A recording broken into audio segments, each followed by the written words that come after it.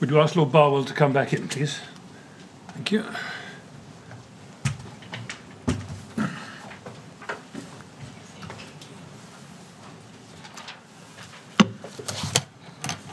Right, Lord Barwell, ready to carry on? Ready when you are. Good, thank you very much.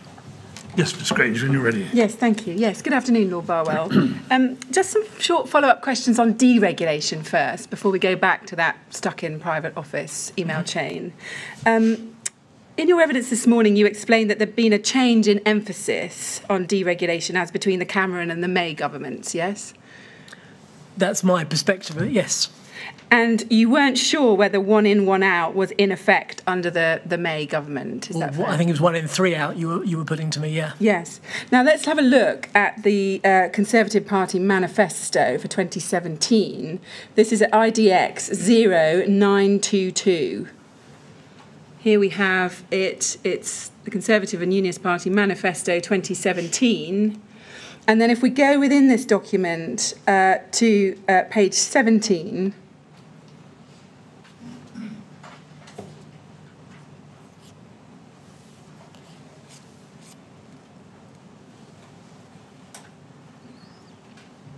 just wait for the document to come up, or the page to come up.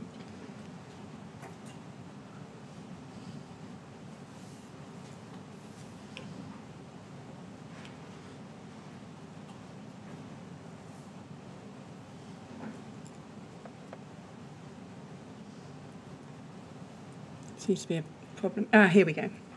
So here we have page 17 within that manifesto. And if you look at the bottom of that page, can you see the heading Effective Regulation? Yep.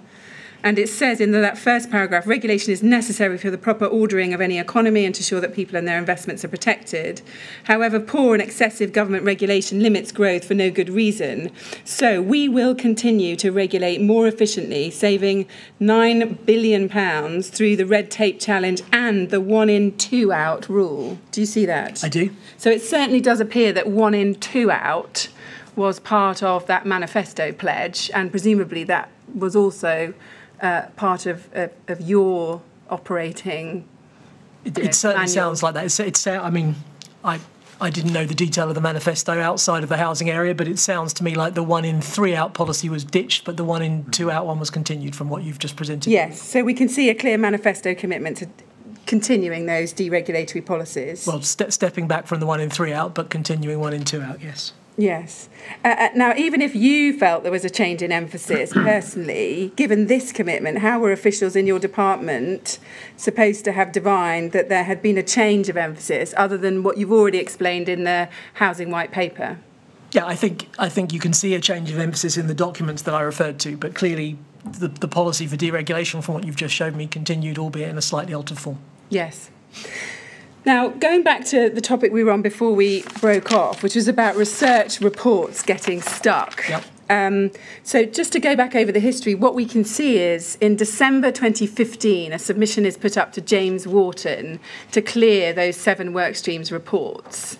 And then there are a series of chases. Now, many of those chases are before your time, but there are a number of chases that occur after you've come into office, including in August, October, November, December 2016, and January and March 2017.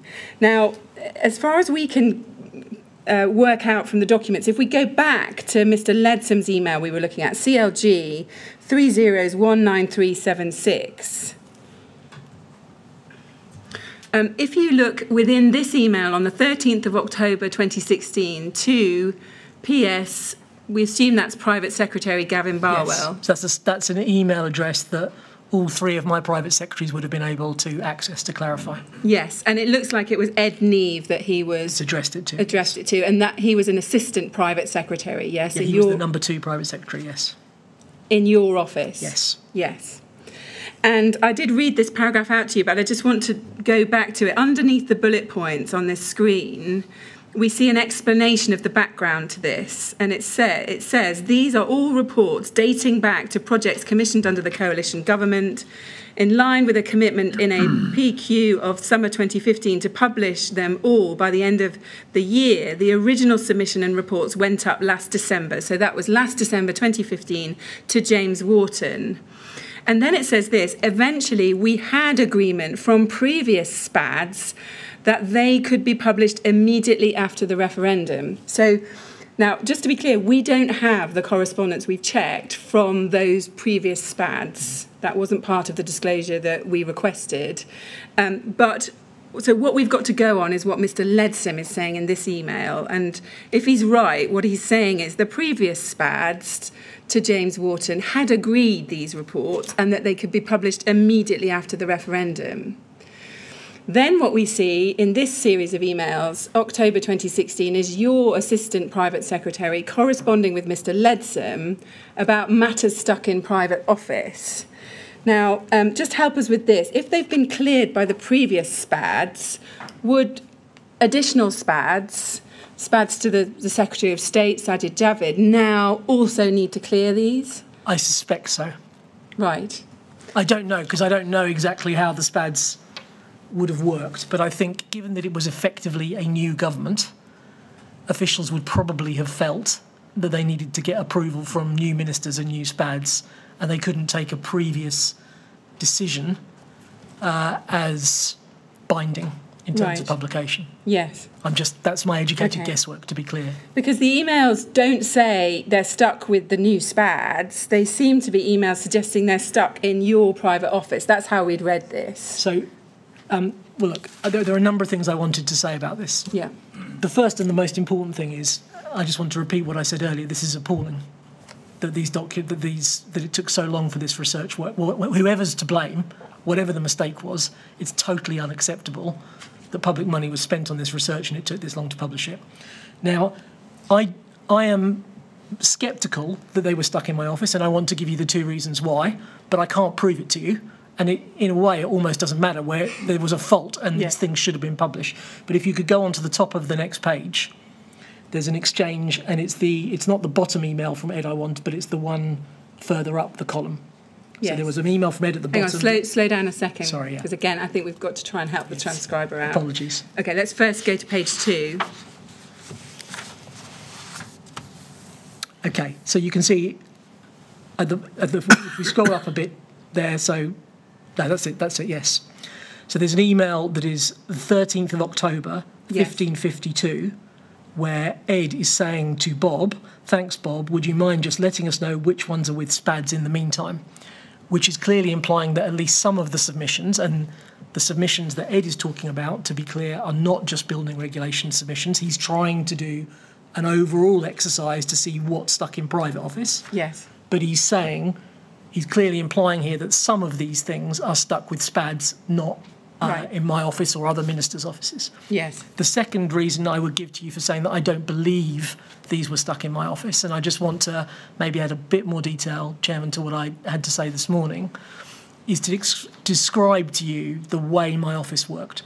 So I've already intimated to you that the volume of paperwork that was coming in was very significant. And a combination of me, myself, Claire Brunton, who was my principal private secretary, and certain senior officials operated a sort of almost constant triage system to try and escalate the submissions that were the most important. And I would say of all of the officials concerned, Steve Quartermain played an absolutely crucial role in that, because a significant proportion of the submissions fell within his area because they were planning casework submissions. So I would say it would be a regular occurrence, maybe once a week or once a fortnight, that Steve and I would discuss what I had outstanding that in his opinion was urgent and needed a decision, and I would then prioritise those to the top of my in tray and make sure that I got them dealt with. Yes. So I can't prove it to you, but all I can say to you is I find the idea that Steve, this is clearly so wrong that they have been waiting that long, that the idea that Steve would not have come to me and said, Gavin, these are not just you've been sitting them for ages, but they've been waiting for ages before you were ever appointed, please get them dealt with. So I can't really add any more to you than that. I don't believe these ones were stuck in my office. I'm perfectly happy to say on the record that there were other research reports that took me a while to clear, but they all did get cleared. Whether they were stuck with SPADs or stuck in your office... It's equally bad. It's unacceptable, isn't it? It's equally bad, but you did put to me that you thought it was likely to be in my office. That was our reading, because it was Ed Neve. I just want to say to you why I don't believe that was the case, but I did say, and I'm happy to repeat for you, wherever the fault lay, it's completely unacceptable. It's appalling that it took that long. And just help us with this. Which SPADs would they have been stuck with? The Secretary of State's SPADs? Yeah, they are the only SPADs. Right, I see. So I think I'm right in saying the way that the special advisors sat in one office and there was a civil servant private secretary for the SPAD team collectively. So there was an official whose job was to filter the papers in and out of the special advisor's office. So is it that official that should have been contacted if they were stuck with the SPADs and said, for goodness sake, this has been going on for too long now, we've been chasing, get these SPADs to look at this? Is that what should have happened? So I suspect what Ed is trying to get here is which of the subs that are not on my minister's desk but are elsewhere, let me know about them so I can then go and have that conversation. Right. And to give you, I don't want to sound too defensive, but to give you an illustration of the situation, I think if you look at the email chain for the approval of the September 2016 iteration of the discussion document, you will see that waited in SPAD's office for over a month after I had signed it off. Yes. And I didn't know that. Yes. One of the things when I get the document bundle for this inquiry, I was amazed that after the minister, had approved something, officials had to wait a further month because of that. So it definitely was possible. I can't put it any stronger. Now, just to complete this story a little bit, if we look at the submission you were sent on the 23rd of March 2017 at CLG 30193992. Now, we'll come back to this. This is the submission with the final version of the discussion document. Yes. You're also being asked at this point, see item 4 under recommendations here, that you clear the completed research projects for publication which support the scope of work set out in the discussion document and which we need to discuss with industry. Yes. Do you see that? I do. And in Annex C, if we go to page 10, we get a list of those discussion reports. Right at the bottom of page 10, that's the 7 work streams: fire compartment sizes and investigation of real fires. Do you see that? I do. So you are being sent this in March 2017 after quite a lot of chasing for either SPAD approval or your office approval. And so we can see the delay that's been caused here. Do you see that? I do see that, and I approve this, but I presume what you're now going to tell me is that because the election was called, my approval didn't count and they had to go right back round the circle again with the next minister. Well, that appears to be the case. Can you shed any light on that? That's only my educated guesswork, but there is in the document pile, there is an email. Again, I don't have all my papers in front of me, obviously, but there is an email from my private secretary, Kieran, giving my feedback on this submission. We've seen that, and I'll take you to saying that I approve the recommendations. And I think it says I had a particular interest and wish to be kept updated on the ones on Part B and Part M in terms of the first recommendation about the discussion document. But I approve this sub.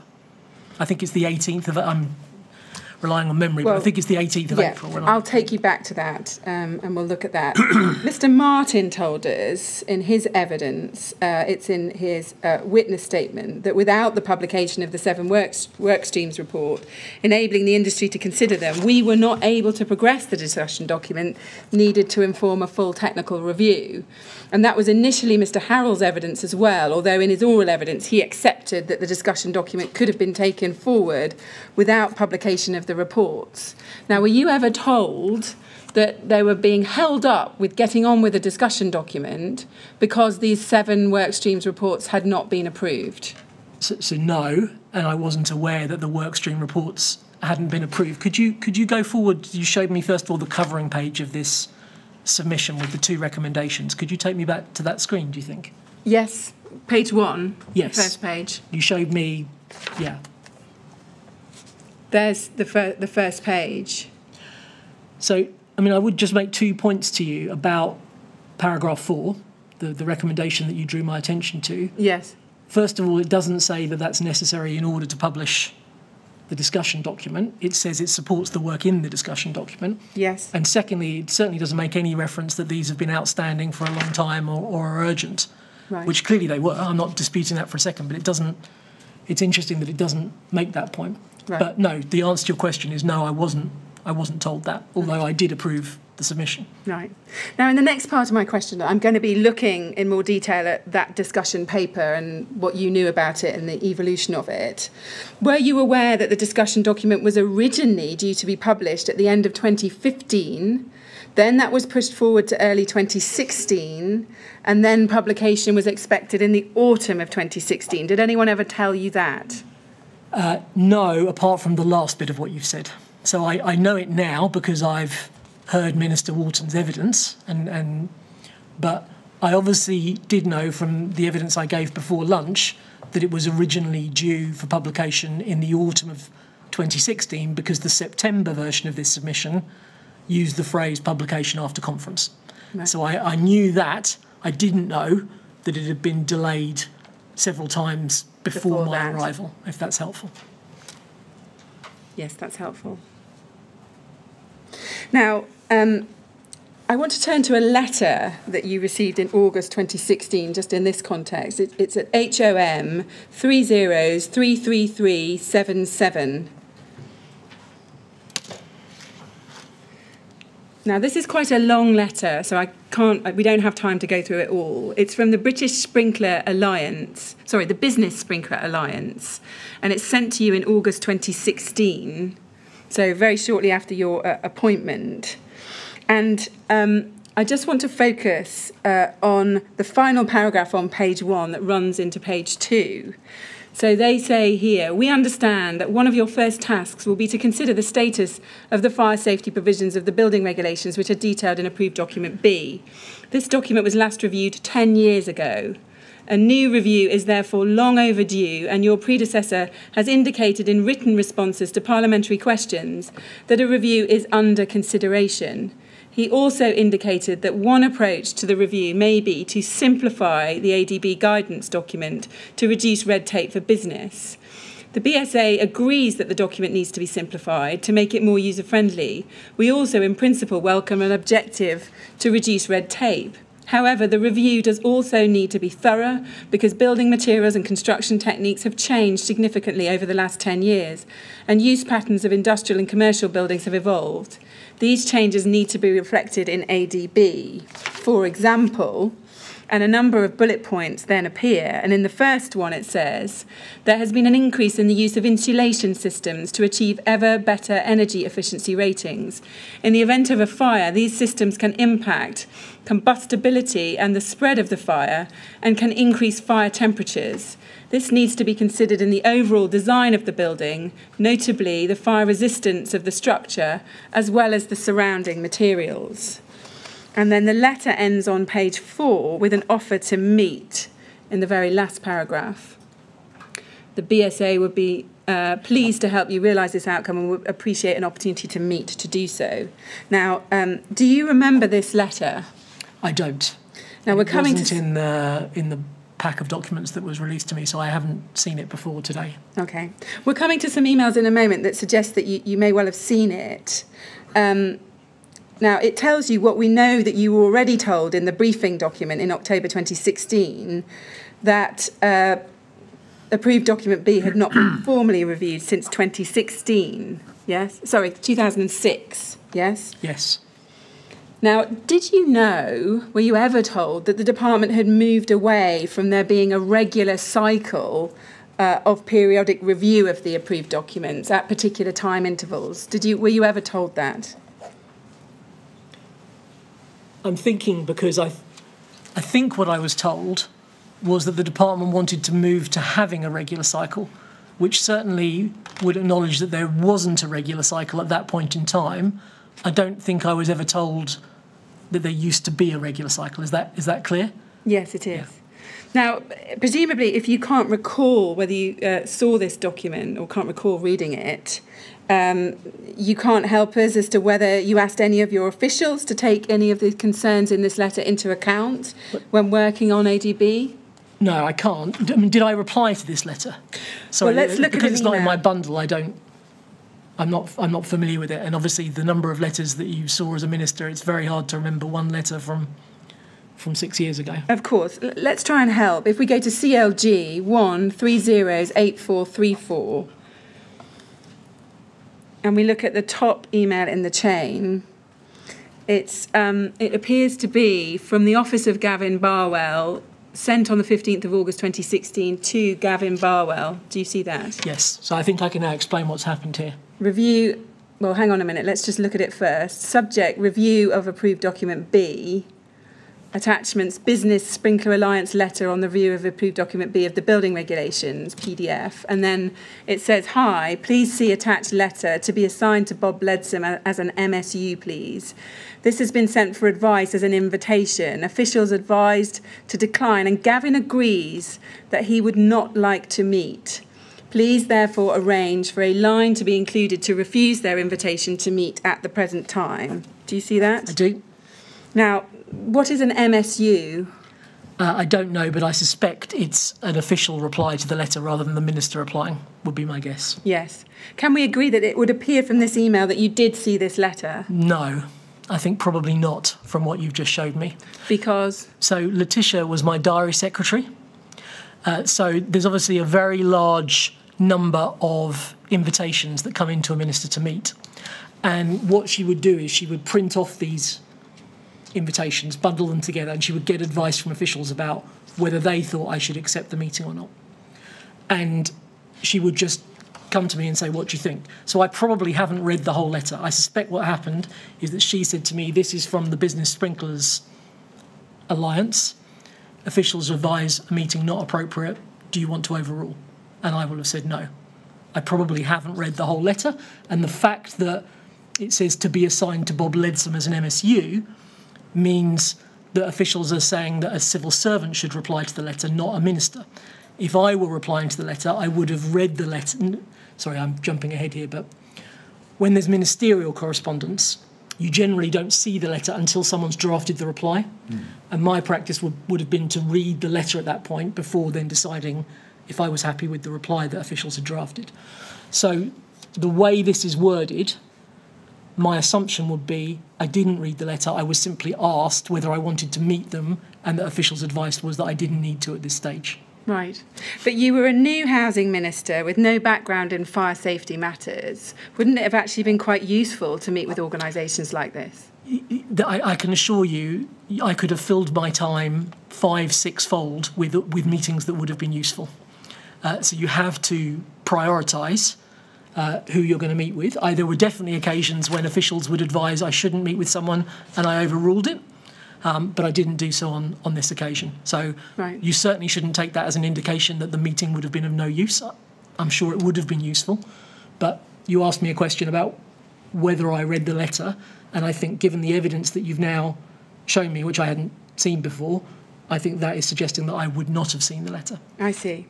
I mean, had you actually seen the letter and been told that ADB was last reviewed 10 years ago, there have been significant changes in techniques since that time, and this use of insulation to give better energy efficiency ratings, which impact on combustibility, would that have changed your mind in terms of whether you'd have met these people?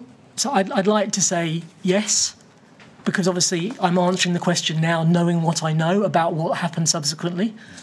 But if I'm being honest with you, I can't guarantee that if I'd read the whole letter I would have said yes because of the huge pressures on time when you were a minister initially. What I might have said is, once we've got through the initial run of the urgent stuff that I've got to do straight away, could we put something in the diary down the line? Yes, I see. So when it says there, Gavin agrees, all you've done is accept the advice. Not to meet on this occasion. Not to meet. And, as I said... Sorry, let me finish. Apologies. Not to meet, but not having read the letter, so not knowing what the concerns were that were being raised with you. I would not have read the entire letter. I would have seen who the organisation were and made a decision based on that. And without in any way diminishing the importance of the Business Sprinkler Alliance, I would have had, as I said, 5 or 6 times more invitations to things than it was feasibly possible to take up, and so you had to prioritise. Right. Now, if we look at the first submission you got specifically about the discussion document and ADB, this is at CLG 30193668. This is a submission from Richard Harrell to you and Sajid Javid. Do you see that? I do. And we you tell us at paragraph 16 of your first witness statement on page 7 that you were sent this submission on the 15th of September 2016. So that should help you. And we can see from the first paragraph that this submission seeks agreement to progress publication of a discussion document setting out the potential scope of future work to simplify building regulations and strengthen the building control system. Yes? Yes.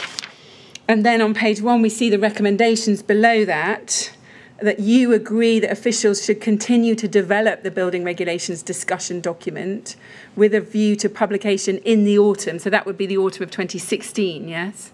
Yes, and I think if you look at paragraph 2, it's a little bit more explicit that it's after party conference, which would take place in early October. Right.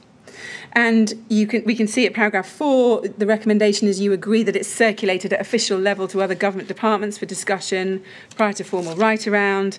And then 5, that you agree officials can start engagement with BRAC, the Building Regulations Advisory Committee, to establish relevant working groups so that we can progress engagement with industry immediately after the discussion document is published. And then if we could look at paragraph 6 on page 2, it says, previous ministers agreed that officials should work with BRAC, the Statutory Industry Committee, charged with advising ministers on building regulations matters, to develop proposals for a discussion document setting out the broad scope of review and reform of the building regulations and building control system over this Parliament. And again, so did you read this Parliament to mean your current Parliament rather than anything earlier? Yes. And then if we go to page 4, there's a list of annexes at the bottom of the page, and Annex A was a draft discussion document. So you were actually sent a draft of that document. Yes, although I haven't seen that in the document pack that I had. I've just had the submission. That's fine. Do you remember actually reading the draft discussion document when you received this submission in September 2016? I don't remember reading it, but I'm absolutely sure I will have done. Right. If we just pull it up, it's at CLG 30193667. There we have it. That's the draft you were sent. And the Part B section begins at the bottom of page 25. There we go, Part B, fire safety. And you can take it from me, I don't think we need to go through it, but the headings below that include 2 different types of property protection, specialised housing, smoke alarms, basements, means of escape for the disabled, and links with the fire safety order. Those were the topics. Now, did you notice at the time that there was nothing in that document about increased use of combustible insulation materials on the exterior of buildings due to the drive in energy efficiency? I can't remember, but I can't see why that would have been something particularly memorable to me because I wasn't aware of that issue. Well, had you read the British Sprinkler Association letter, you would have been aware of that issue, but I think your evidence now is that you're unlikely to have read that in detail. Is that correct? Yeah, and with respect, even if I'd read the British Sprinkler letter, given the numbers of pieces of correspondence you were reading, I'm not sure if it's necessarily the case I would have remembered that a month or so later. Yes. Now, thinking back to the submission, you can take it from me that the submission does not mention the Lacknell House inquest, the Rule 43 letter, or the commitment made by Eric Pickles. Yes, I think I made that point myself this morning, yeah. And the submission does not give any sense of urgency about these steps.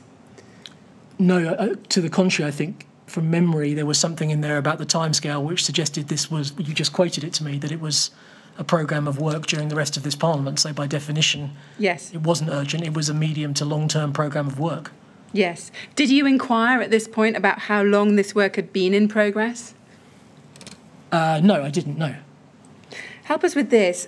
Why were officials asking you if they could continue to develop a discussion document? Cutting to the chase, didn't you want to see a final version of the discussion document and then agree it for publication? What is the point of this submission, just to ask you if they can continue developing it? I suspect the main point, if we could maybe go back to the yes, let's go back to the recommendations. So CLG 30193668. I suspect it's probably the latter 2 recommendations, the crucial ones here. I had much the same reaction as you to the first recommendation, which is you don't really need our permission to continue working on something. The real moment at which ministers would be interested is in signing off the document. I guess they might have thought that it was a chance to offer up any particular comments, but probably the two key recommendations here is that officials felt that they needed permission to engage with officials outside of our department, and also permission to engage externally beyond the government with the Building Regulations Advisory Committee. Right, I see. But that's just educated guesswork on my part. Yeah, I see. Well, I'm not going to pursue that anymore. So if we now look at a document that follows this, CLG 1308624,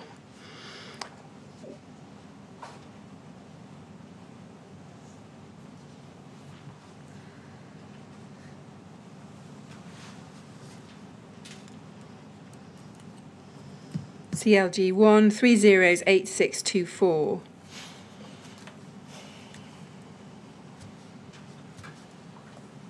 We're just waiting for that document to come up. Okay.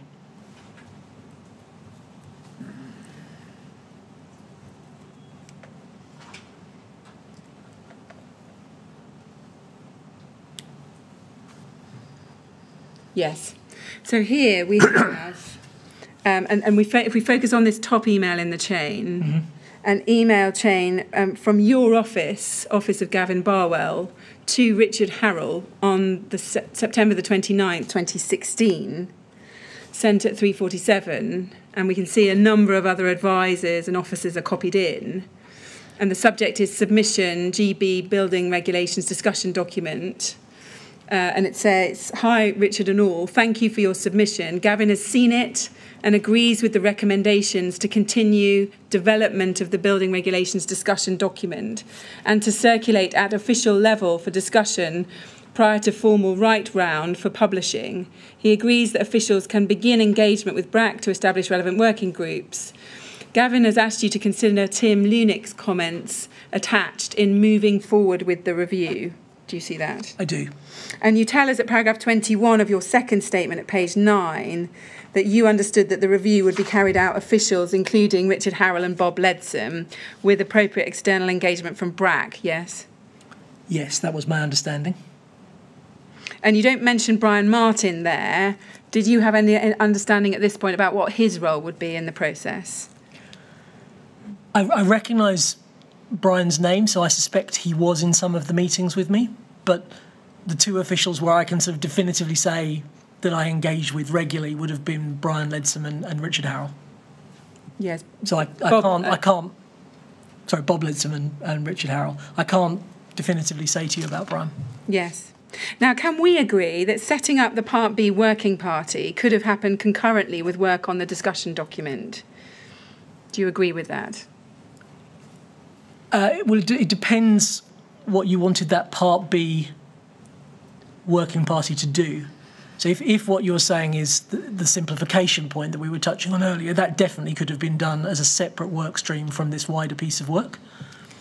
I think it's at least, I'm not a specialist, but I think it's at least theoretically possible that you could have reviewed approved document B separately from the rest of the building regulations work, if that's what you're asking me. Yes.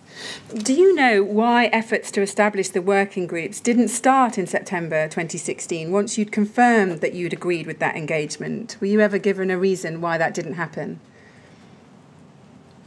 When you say to establish the working groups, what do you mean, sorry?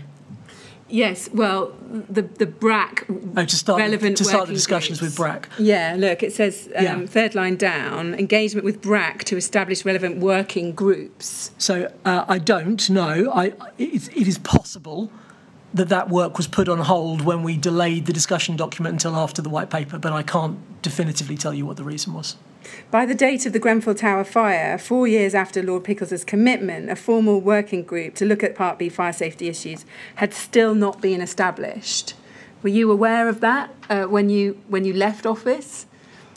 I'd have to look again at the March submission. I think it does hint that some work had started, but whether that was work with BRAC or whether that was just work internally in the department, I don't know. You can't help us with that? I'm not. Without looking at the document, I couldn't. Yeah. My memory's not good enough to tell you.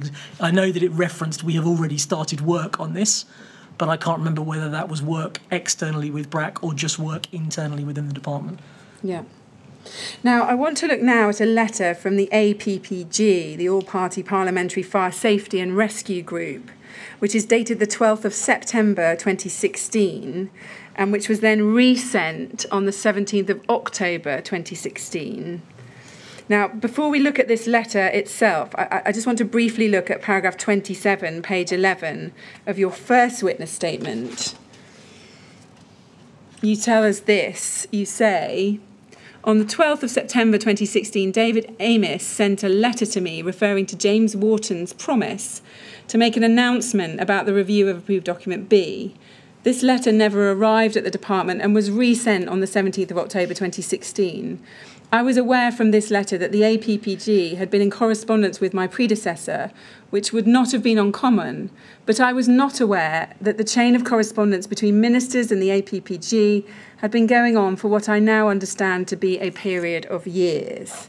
So that's what you tell us in your statement. Did you ever discuss the APPG correspondence directly with Bob Leadsom, Richard Harrell, or Brian Martin?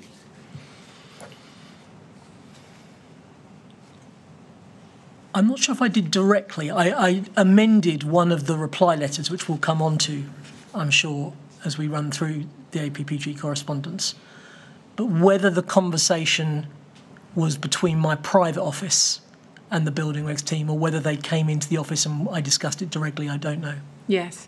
I will take you to the letter, I think it's April 2017, that you said you amended because you didn't like the tone of the well, it was more than that. We're jumping ahead in the story, but I had delayed the meeting. I responded to this first letter, turning down an initial meeting. The delay turned out to be longer than expected because the white paper took longer than expected. Then another letter went missing. So by the time I finally get, I think it's the February letter, to my desk in early April, I was mortified at how long the delay had been. So I completely rewrote the letter, giving David the direct number of my private office so that we could meet as quickly as possible. But I don't know whether my private office would just have informed the building regs team that that's what we were going to do, or whether they came up for a meeting. I can't, I'm afraid, recall that, but I don't know. Did you ever get a sense of what your officials' attitude was towards the APPG and its correspondence? No, other than implicitly from the fact that the advice on the initial letter and the second letter was to turn it down, which implicitly suggests that officials didn't think it was a priority for a meeting, but no one ever said anything in a submission or in a meeting with me which, if you like, was pejorative and gave a view of the APPG. And what did you understand the APPG's main concerns to be? So it's a difficult question to answer now because obviously I've read the entire back chain of correspondence, so I know what the concerns are now, which at the time I hadn't. But I don't know if you can call up the first letter. I'm about to go to it. Let's go to it. It's at CLG 30019398.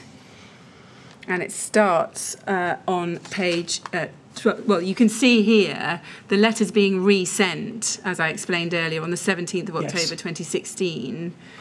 Sir David sent you the enclosed letter on the 12th of September, but we do not seem to have received a response. And then if you go over the page, you can see the September letter. That's lovely, thank you.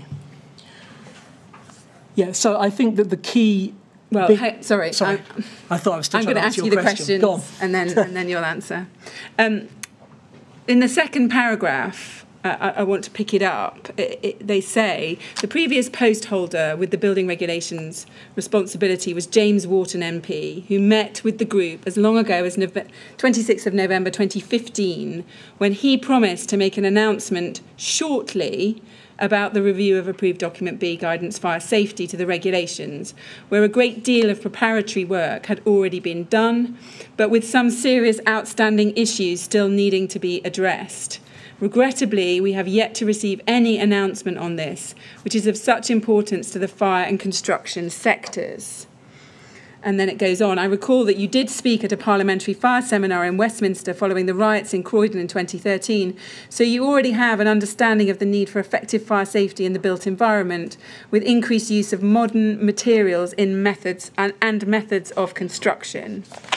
And then over the page, The group, comprising a few of its members, would very much appreciate an early informal meeting with you, possibly over lunch when Parliament returns in October following recess, to discuss some of the issues which remain a cause for concern to the group.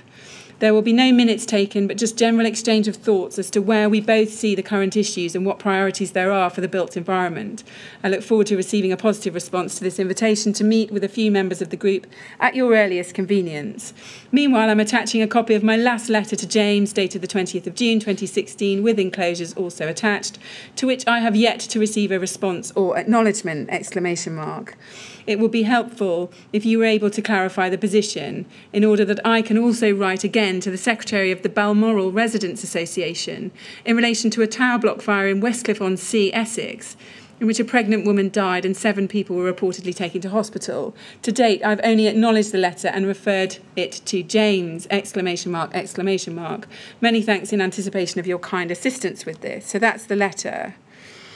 Now, prior to receiving this letter, were you made aware that an announcement on the review of ADB had been promised for shortly after the meeting with James Wharton in November 2015? No. Were you concerned about the apparent delay when you read this letter? I can't remember exactly what my sense was when I saw it, but I obviously knew David very, very well. I accepted the advice not to offer a meeting at this point, because at the point at which we are looking at this, we were still expecting, I think, to publish the discussion document shortly, and it seemed more sensible to have the meeting once that document was in the public domain, and then the meeting would be more productive. What was your understanding about the serious outstanding issues which the APPG considered still needed to be addressed back in 2015? Did you have any understanding of what those were? No, other than if we could maybe go back to the first page of the letter. Yes. There is a reference there to modern. Oh, sorry, no. Sorry, it's on page 2. There is a letter there. There's a reference there to the increased use of modern materials and methods of construction. So it's not clear if that latter point in the third paragraph are the serious outstanding issues that David's referring to. It's not entirely clear, but no. That I would have flagged that as a possible thing. Did you ask any of your officials within the department to explain to you, when you received this letter, what the main concerns had been that had been raised by this group previously? No, because at this point my expectation was that I was going to meet them fairly shortly and I would be able to have that conversation directly with them. In mentioning the tower block fire in Essex, in which the pregnant woman died and 7 people were reportedly taken to hospital, did you appreciate that this review was something which was becoming urgent?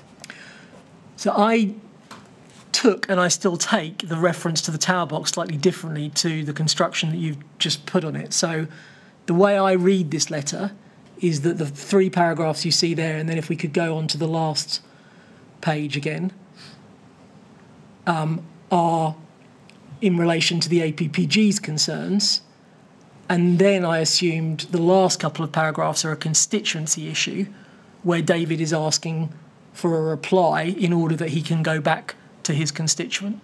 So maybe I'm wrong, but I didn't take that reference to that particular fire as being core to the APPG's concerns. It was another issue that David had asked for a response for James on, right, so that he could go back. I presume David was an Essex MP. I presume Westcliff-on-Sea is in his constituency, and he was looking to reply to a constituent.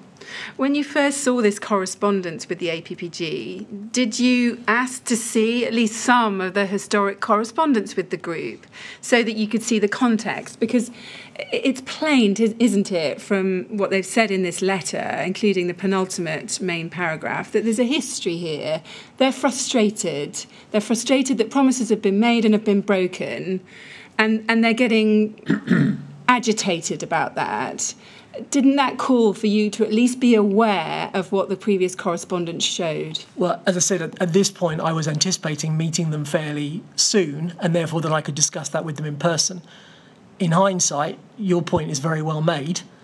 And now, having read the previous correspondence, one of the things that struck me when I saw it is that the warnings to James in some of the early letters are much more punchy, if I can put it that way, much more stark is probably a better word, than the warning in this page on the first letter. and on the first page of this letter. Yeah. So with hindsight, clearly it would have been better had I done that. I would have had a much quicker appreciation of the magnitude of their concerns.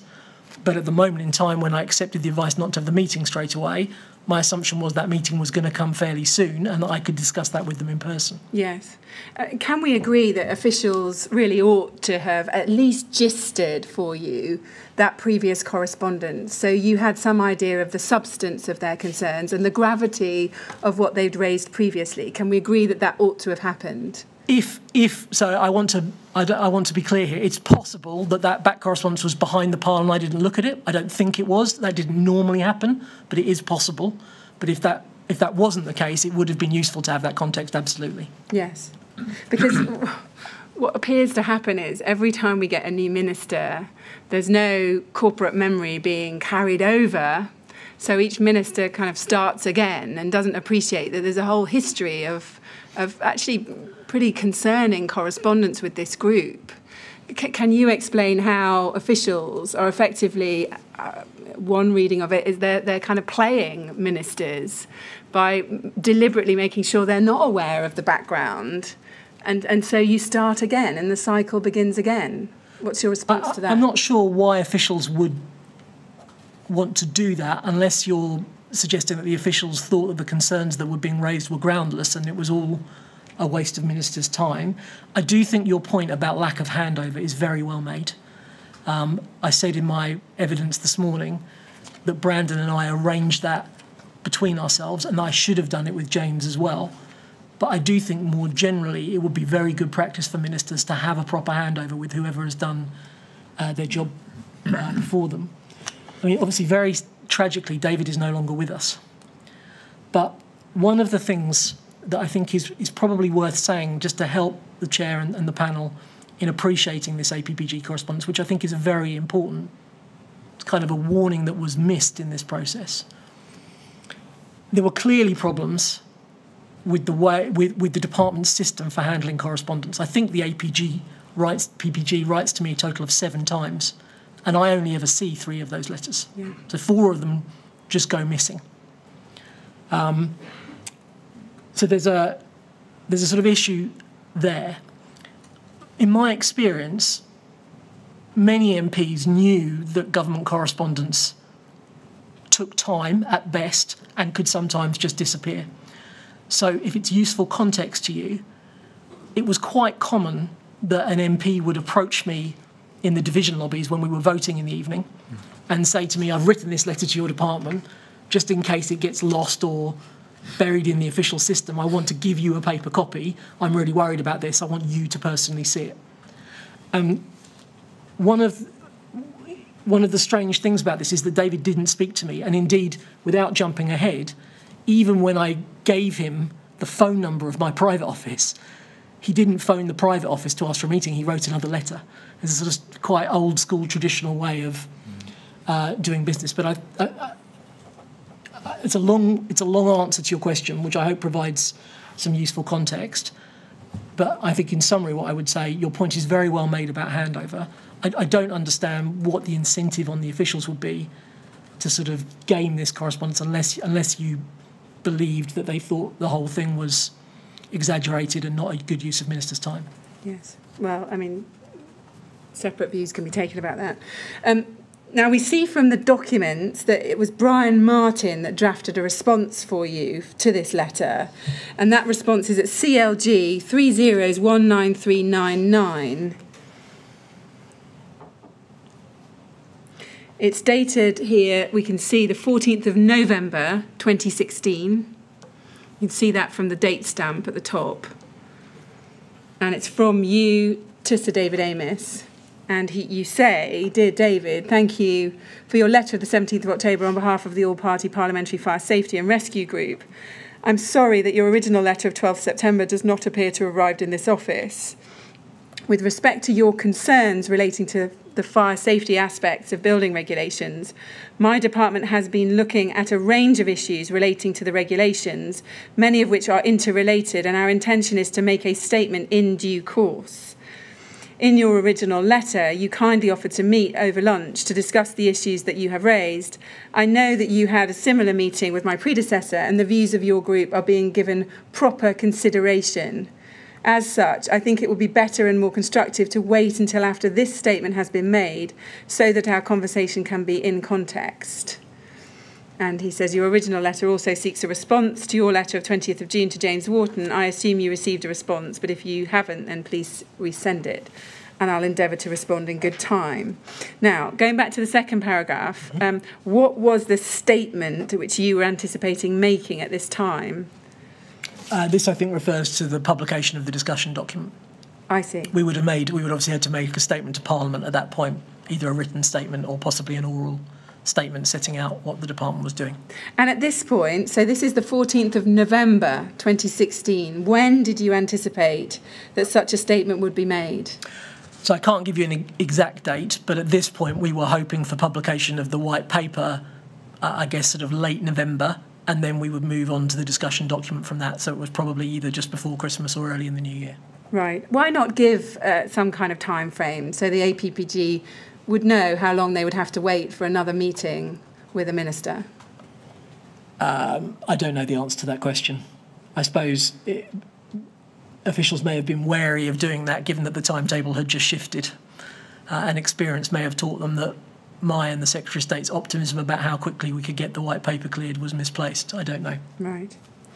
What were the views, looking at the third paragraph and the third line, it says there, and the views of your group are being given proper consideration. On what basis was that put into the letter? When I signed it, and obviously I didn't write this draft, but when I signed it, I took that to mean that the officials who had drafted the response had attended the meeting that James had with the APPG, and therefore had a record of the views that they had raised at that meeting. That's how I read that sentence. Right, so you just took it at face value, did you? That the views of the group were being given proper consideration by officials within the Building Regulations Division? Yeah, sorry. The letter was drafted by somebody in the Building Regulations team, so I took that as saying that one of the team had gone with James to the meeting with the group, which is what I would have expected to have happened, and that therefore the views of the group were being considered as the team were drafting the discussion document. Yes. Help us with this. Couldn't the APPG's concerns have informed any such discussion document or statement? Well, that's what I assumed was happening. If I think I'm right in saying, I didn't know this at the time, but I think I'm right in saying that an official did go with James to the meeting, and therefore that the official had taken a note of the concerns that the APPG had raised, and therefore my assumption was those points were being fed into the drafting of the discussion document.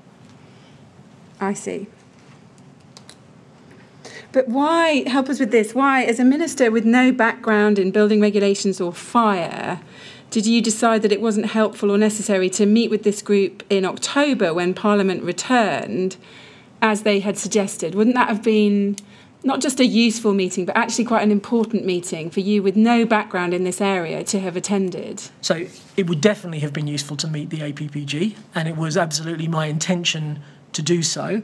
I accepted the advice of officials, and I think if you put me back in the same situation again without knowing what I know, I would have done so again, that it was better to have the meeting once the discussion document was there and we used the meeting to explore the issues in the discussion document. Now, what then happens is two very important things.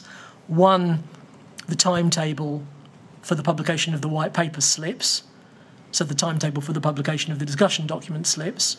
And secondly, David's response to this letter, which you're about to come on to, goes missing. So a meeting that should have happened before Christmas ends up never actually happening before the election is called. But actually, I don't think at this moment in time when I write this letter, the decision I've taken is unreasonable, to wait, if I think the discussion document is coming pretty shortly, to have the meeting once that document is there and we can have an informed discussion based on what's in that discussion document, I think makes sense.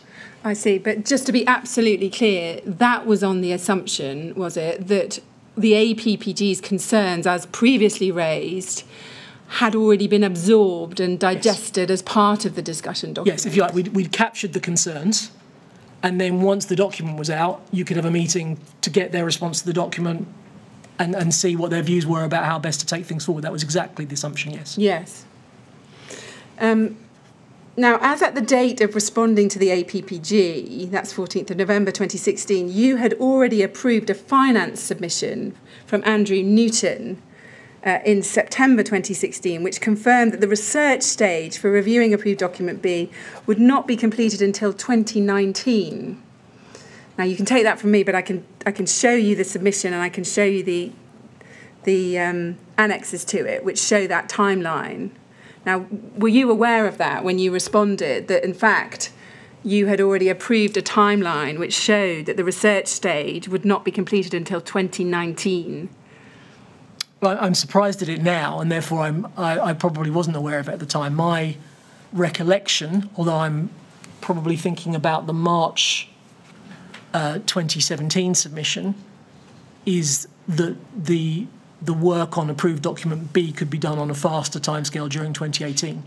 So what you've said is a bit of a surprise to me, but I'm let's sure look you're at that. accurately quoting to me what you've got in front of you. So yeah, let's go to CLG 30019370. This was another submission that you got in September 2016, which is about agreement to procure research contracts. And on page 1, we can see the purpose. This submission seeks Minister's agreement to procure research to support simplification and deregulation of the building regulations, as well as addressing some priority technical issues and EU requirements. And then if you turn on to page 9, there's a timetable set for delivery. And we can see that the timetable ends in May 2019. Do you see that? I do. Does it say anywhere in the submission that this research is critical for the work on approved document B? Well, it's analytical and economic support to develop the evidence base to support policy on the building regulations simplification. So it seems to cover the whole suite of approved documents and building regulations. Okay. It doesn't break it down into approved document B specifically. Okay. But it sounds like you didn't have that in mind when you were going back to the APPG. Is that fair? It is fair, but also whoever drafted the reply presumably didn't have that in mind necessarily. No. And it doesn't fit the timetable in the March 2017 document either, so I struggle to explain that. Yes, so you can't help as to why you don't come straight with the APPG and tell them that you are still significantly off being able to produce a revised version of the approved documents. I don't think at the point at which I'm doing that, I'm aware of the timetable for producing that, because I don't think until the March sub I know that timetable. Right. So I don't think it's a question of not being straight with them. David was a friend and a colleague, and I wouldn't ever have deliberately misled him about a timetable. I don't think I knew what the timetable was then for the approved document until the March submission. What was your awareness of the timetable for the discussion document at this point? So that we should proceed with it as quickly as possible after the white paper. And as I said, we were hoping. Sorry, I'm going too fast again. We were hoping that the white paper would be produced end of November, early December at that point, and then the discussion document follow as quickly as possible afterwards. Yes. Now, you say in your second statement, this is page 13, paragraph 32, with hindsight, I should have taken a meeting with the APPG in the autumn. I think you mean the autumn of 2016. What do you know now that you didn't know then in terms of why a meeting with the APPG was an important thing to do? So I tried to explain that a couple of minutes ago. I think that the two things that changed significantly, that I didn't know, if you like, were first that the timing of the publication of the white paper was going to slip because it proved very problematic to get cross-government agreement to the text of that white paper. So that delayed the work on the publication on the discussion document. And then, and you're going to come onto this, I'm sure, in a second, David writes a response letter to the letter that we've just been discussing, my reply to him. And that letter is problematic in two regards. one, it flags up to me much more bluntly the sort of chain of pushback he's been getting from the department. But second, the letter never comes to me. I never receive it. So it's not till he chases in the new year that I become aware of that. And as a result, a meeting that I intended to take place in December or early January doesn't actually get to take place before the election is called. Yes. So that's, when I say with hindsight, that's what I didn't know at the time. I accepted the advice not to do the meeting straight away. Now, in November 2016, you also have some correspondence with Brandon Lewis. Let's look at that. This is at CLG 30019380. This is a letter from Brandon Lewis MP. We can see in the top right-hand corner that by this time he's the Minister of State for Policing and the Fire Service. It's dated the 15th of November 2016. And if we go on the first page, it reads, "Dear Gavin, I'm writing to you about the department's long-standing commitment to review approved document B, which provides advice on the measures that are needed to meet the functional requirements of the fire safety provisions of the building regulations. Although the guidance includes amendments from 2010 and 2013, it has not been formally reviewed since 2006, despite the commitment of the Right Honourable Eric Pickles in his 2013 response to the coroner, who led the inquest into the cause of fatalities in the 2009 Lakanal House fire. As Minister with responsibility for the fire service, I recognise the role that building regulations have played in reducing the number of fire-related deaths, a figure that has recently reached historically low levels. However, the slight increase in the 2015-16 fire statistics has reminded us, should one be necessary, of the need to not become complacent and to explore how we can better protect people from fire." And then he goes on, "My officials met recently with representatives from the Fire Sector Federation who highlighted that the following areas are causing concern within the fire sector." And we can see at one, the need to simplify the language used in the statutory guidance. 2, changes in construction technology, in particular increased use of combustible materials. And 3, mitigating the risks associated with an increasingly ageing population and fire safety in specialised housing. Statistics show there's a disproportionate number of casualties in these facilities. And then reviewing the case for fire suppression systems in residential and commercial buildings. Then 5, whether there's a case for extending the scope of the current regulatory framework to incorporate property protection. Now, do you remember receiving this letter from Brandon Lewis? I don't remember receiving it, but I definitely did. Were you aware that Bob Leadsom and one of the Home Office's directors, Dan Greaves, had met and had decided together to try and progress the review of the approved document in this way by raising it with their respective ministers? Were you ever told that background? At the time? Yes, at the time. No. Were you told that? I know it now, but at the time, no. So did this letter just come out of the blue to you? Yes, and I note that Brandon, in his written evidence, says that he doesn't even remember this correspondence. So I read this as that he had met with the Fire Sector Federation and wanted to pass on the feedback that they had given to make sure that that informed the work that he knew was going on. Right. Or his officials, rather, had met with representatives of the Fire Sector Federation. But in terms of your reading of it, again, the delay in reviewing approved document B, despite the commitment following the Lakanal inquest, is being flagged, this time, from one of your fellow ministers, yes? So I think if Brandon had been unhappy with the reply that I sent him to this, which I presume we'll come on to in a second, he would have come and spoken to me personally. We knew each other very well. So I read this as a fairly standard piece of interdepartmental correspondence where his officials have had a meeting, they've been given some feedback, which, if anything, reinforced the point that the issues here were not just about simplification of approved document B, but there were some underlying technical issues that needed to be looked at as well, and that these needed to be fed into the review. And my reply basically, I think, says, thank you, and we will make sure these things are considered alongside it. What I didn't know, as per your question just now, is that Bob and his equivalent in the Home Office had sort of arranged this correspondence, which, now that I do know that, is a quite worrying sign of dysfunction, that they felt it necessary to do that. Yes. But looking at what you are being told here about the dates, ADB's not been formally reviewed since 2006, despite the commitment from Eric Pickles in 2013. Now, did you think to ask for an explanation for the delay and the steps which were in place to speed up this review? No, because I knew at this point that the work was ongoing and I was expecting the discussion document to be published imminently. Right. We see here concerns being raised about changes in construction technology, and that's been raised with you previously, including by the Sprinkler Association. Did you notice that pattern of concern about changes in construction technology? I'm not sure if I noticed the pattern, but I certainly would have picked up the points that are referenced here in the letter and would have wanted to make sure that the discussion document was addressing these issues. What did you understand the reference to combustible materials to mean? Did you know what products that was referring to?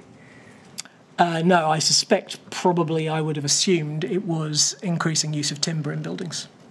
Right. So you didn't seek to understand from your officials what might be meant by combustible materials other than timber? I don't think I needed to do that in order to respond to this letter. The point at which I needed to understand those issues was the discussion document and then the response to it in terms of the policy changes. Did you seek to understand the types of buildings which were seeing an increase in combustible materials being used? No, again, this to me was a piece of interdepartmental correspondence where Home Office officials are trying to make sure that CLG officials are taking into account the issues that have been raised with them by the Fire Sector Federation. So when the draft reply came to me, I didn't see it as something that I needed to look into at that point in time. What I saw it as just wanting to check that our officials were responding positively, that these issues would be considered as part of the review. And did you get a commitment from your officials that the issues raised in this letter would be reflected in the discussion document? Well, I think that my reply basically says that, but I don't have it in front of me. Well, let's look at your reply. It's at CLG 30144819. Here's your response. It's dated the 28th of November 2016. And you say, "Dear Brandon, thank you for your letter of the 15th of November in which you asked me about our plans to review the fire safety aspects of building regulations and where you reiterated some of the concerns that had been raised with you by the Fire Sector Federation. I am aware of the commitment that the Right Honourable Eric Pickles made in 2013 to look at the guidance that supports these requirements with the intention of making it easier to use and understand." Now, pausing there, you'd never actually seen a copy of the commitment Eric Pickles had made, had you? No, but I'm not saying that. I'm saying I'm aware of it. Yes, but you haven't actually seen the text of it, have you? And then it goes on, "However, this is one of many pressures on the building regulations and the building control system, and we have been considering all of these pressures in the round before making a statement on our next steps. We are currently proposing to produce a discussion paper which will set out the policy background, the drivers for change and our current thinking. Whilst it will not include any firm proposals, it will give people an opportunity to comment on emerging ideas and priorities for our programme of work. My officials have been in discussion with yours on the content of the discussion paper. The draft now also includes reference to the potential for them to work together to streamline the guidance that supports the regulatory reform fire safety order, which is also around 10 years old. I hope to write around soon, seeking collective agreement for publishing the discussion paper." So that was the response. So I think you said earlier this was a draft that was prepared for you by officials, yes? And that you approved? Yeah, I don't know if I made any small amendments, but yes, obviously I wouldn't have just written this from scratch. It would have come up with a draft reply. And in terms of specific work on the approved documents, did you understand that only to consist of work on the discussion document at this time? Yes. You say there that making the guidance easier to use and understand was one of many pressures on the building regulations and the building control system. And in your first witness statement, you explain that those other pressures, including disability, accessibility and environmental performance.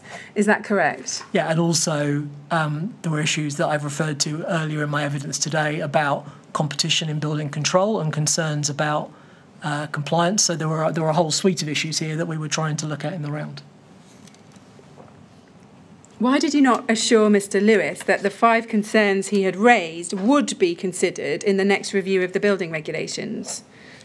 I took that to be implicit in the first sentence of the last paragraph, that a draft has come up from my officials saying that they're talking to the Home Office officials about the content of the discussion paper. Right. So I assumed implicitly that meant that message received and we are engaging on that work. OK, well, we'll look at that when we see the final draft of the discussion document. Why was it that the discussion paper was not going to include any firm proposals, as you mentioned here in the penultimate paragraph? Did you understand why that was? Yes, my understanding was that the whole purpose of a discussion document was to flag up the range of issues and try and get feedback on where priorities for action were. So the March submission goes into more detail about the steps that you would then need to go through once you'd got the response to that discussion document. And thinking about the timeline at this stage, when did you understand that the department would be making firm proposals in contrast to just putting out a discussion document? I hadn't got absolute clarity about that at this point, but I was assuming it was some months after the publication of the discussion document. The March submission, when we come on to that, gives a clear timeline. Now, if we look at paragraph 14 of your first witness statement on page 4, and I want to pick it up in the second line, second sentence, where you're dealing with this correspondence. You say, officials in the department will have drafted this response for me to sign off. Reflecting on my response now, I recall that by the time of these exchanges, I'd already had an initial policy discussion with my officials and had accepted that the response to the coroner's outstanding recommendation would be taken forward as part of the broader review. Now, just help us, when you say the part of the broader review, part of what broader review? Of the whole system, what the discussion document was covering. So the building regulations, the building control system, yes. All of that? Yeah. Yes, I see. And who had you spoken to about that? So I don't know that. I think I touched on this in the evidence this morning. I think probably the decision was taken in relation to the September submission that you questioned me about earlier, where it wasn't actually that we decided to wrap it in with that. It was almost that previous ministers had taken that decision and we endorsed it, I think would be a more accurate statement than the way maybe I phrased it in this witness statement. But I think probably it was that September submission that confirmed that. I see. Or our response to that September submission. And was there any pressure to do that to further the government's deregulatory agenda? No. I don't think the submission was suggesting that that was the rationale for it. It was saying previous ministers have decided to look at this issue in the round. The mistake, I think, which we touched on earlier on, was the assumption that there wasn't anything sort of safety critical in the commitments that had been made in relation to the coroner, and therefore you could fold it into a wider, longer-term programme of work. That clearly was a mistake. Yes. And then in the last part of this paragraph, you say, and again you touched on it earlier, and I want to ask you about it. You say, Brandon Lewis was my predecessor in the ministerial role, and I was confident that he would have raised any concerns about this approach to building regulations with me. He did not raise any further concerns. Now, can we agree that Mr. Lewis did not, in fact, have the same suite of ministerial responsibilities as you? As we looked at earlier this morning, he was responsible for housing and planning, but not the building regulations. Yes? We can definitely agree that, but he was the previous housing minister. He was a close personal friend. He was now the fire minister. I mean, the thing that is curious about this now, knowing what we know now, is that if Bob Ledson wanted to raise the profile of this work on approved document B, why didn't a submission come up to me saying we think we should separate this off and get on with this, rather than wrapping it into the rest of the programme, which I would have, I'm sure, agreed with, rather than go through this rather bizarre process of working with a Home Office official to send a letter between Brandon and I, which didn't then actually have the desired effect because his own team, when they drafted the response that we've just been discussing. It is a slightly dysfunctional, odd way to go about these things, which I'm at a loss to explain. Yes. But your predecessor, who'd had responsibility for the building regulations, as we know, was James Wharton. Did you discuss with James Wharton and check what he thought and whether this was a sensible approach? Because you said, Brandon Lewis could be expected to raise it, but he didn't have the building regulations in his portfolio. No, but he was the fire minister, so if he felt that my response to the letter, or his officials felt that my response to the letter was inadequate, I would have absolutely expected him to speak to me about it. Ministers do that all the time. If there's some correspondence and you get a letter from a fellow minister that you think has completely missed the point you were trying to make, you don't write to them again. You go and speak to them and say, look, I think you've missed the point here. Can you go back and push your officials on this? In terms of James, as I said, I should have had a handover with him. I acknowledged that earlier on when you were questioning me. But he was obviously happy with this approach because he was one of the people that had made the decision to wrap the work into this wider review. Right. Mr. Chairman, I think that's a good moment for our afternoon break, if that's okay. Because I'm about to go on to a separate subject. Yes, all right. Well, I think that probably is a good time. Lord Barwell, we'll have a break at this point. We'll come back at 25 to 4, please. And as before, please don't talk to anyone about your evidence while you're out of the room. Of course. All right? Thank you. Thanks. Would you like to go with the usher then, please?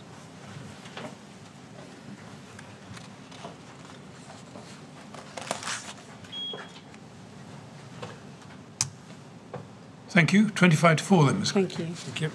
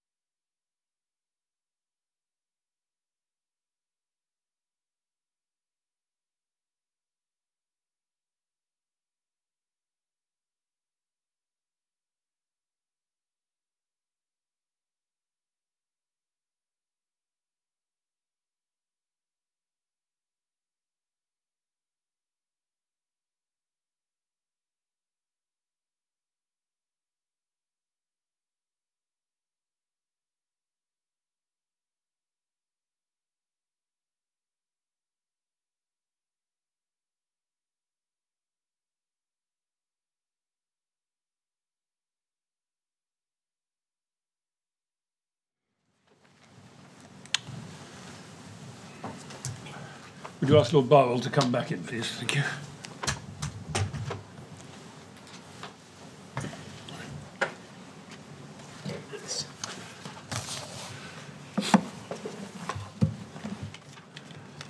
Right, Lord Barwell, ready to carry on? Ready to carry on. Very good. Thank you very much. Yes, Ms. Grange. Yes, I want to go forward now to March 2017 when you saw the final draft of the discussion document. If we can go to CLG 30193992.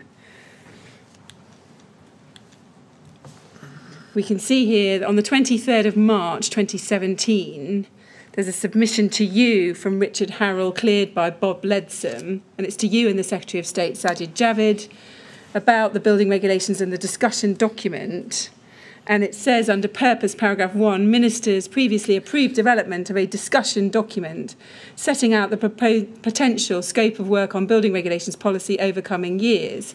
This submission seeks ministers' agreement on the proposed scope as set out in the final draft discussion document at Annex A. And then we can see that at paragraph 2, it says timing routine, yes? Yes. And then if we turn to the bottom of page 3, we see under the first, there's a heading at the bottom of that page, key risks and issues. And paragraph 13 says changes to building regulations, whether new regulation or deregulation, have significant consequences for society and business. A summary is provided at Annex B. Issues likely to be of most interest of which ministers should be aware include. And then there is a bullet point saying the 2013 coroner's report on the fire at Lacanau House fire criticised the clarity of the guidance on Part B fire safety. And in response to this, the then Secretary of State, Eric Pickles, committed to review it. We have started work on a redraft as recommended by the coroner, but we will need to work with industry to take this further. There are regular calls on the government to set out when and how this work will be taken forward.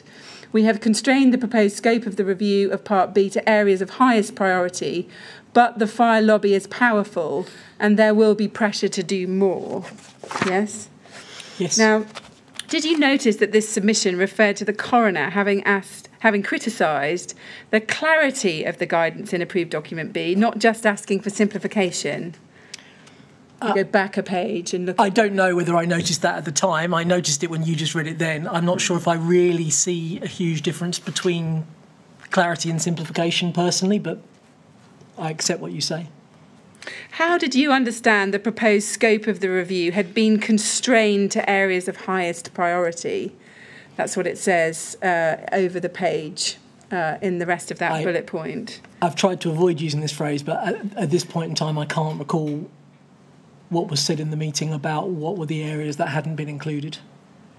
Now, on page just to finish the answer, the whole document, there were some constraints on scope, because I think if you go a bit further down the submission, it lists other areas of the building regulations that we chose not to include in the discussion document.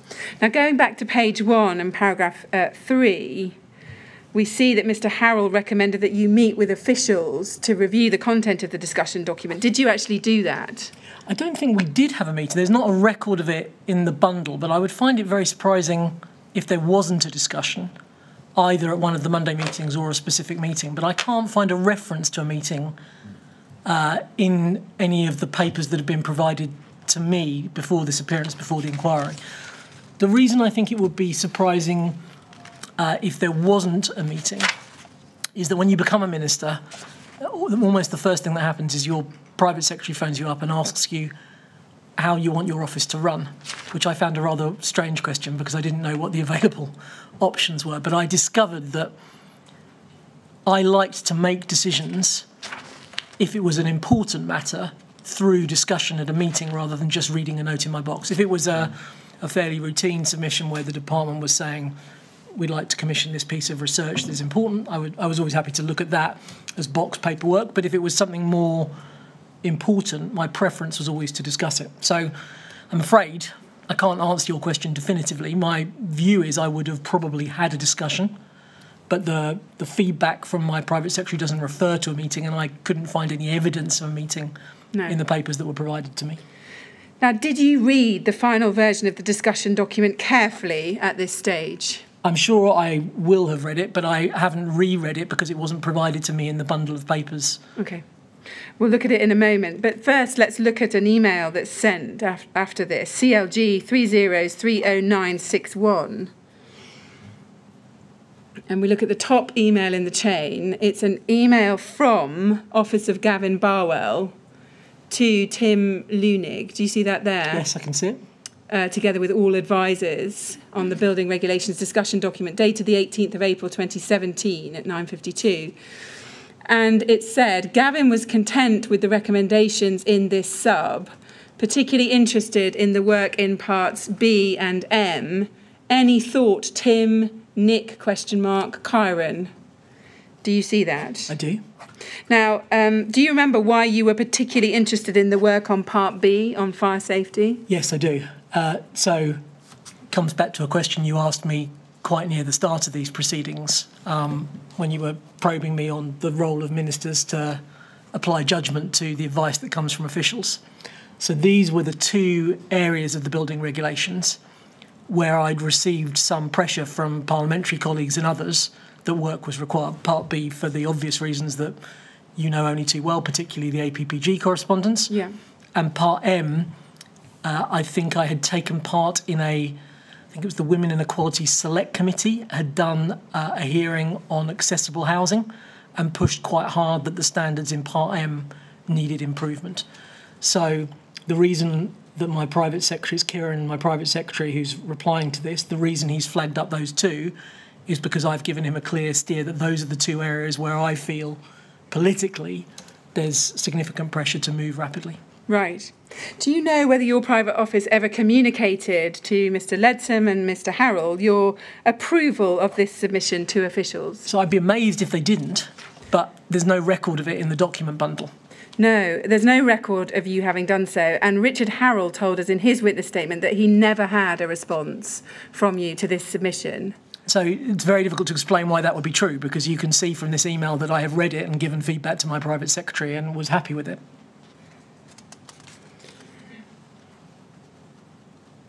Yes. Well, we put this to Mr. Harrell. We showed it him, but he said, well, that's not the same as giving approval to us. That's him saying to other advisors, what do you think? You know, I'm content with it, but what do you think? So, I mean, is it possible there was a problem with your private office communicating your agreement to this? So it's very difficult for me to answer that question. It's possible that private office wanted to get feedback from the advisors before giving the response to the department, but it's not a question I can answer. All I know is that I had given feedback to my private office saying that I was content with the recommendations and wanted to proceed.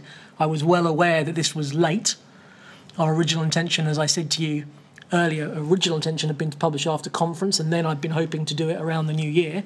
So this was late, and I wanted to get on with it. And I don't understand if there genuinely wasn't any feedback, and I trust Richard, if that's what he's told you in his evidence, I have no explanation as to why that feedback wasn't given to the relevant officials.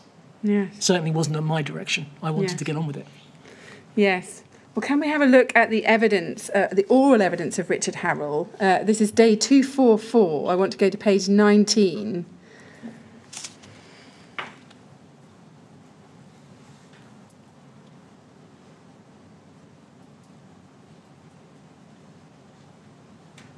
And I want to pick it up at around line 20.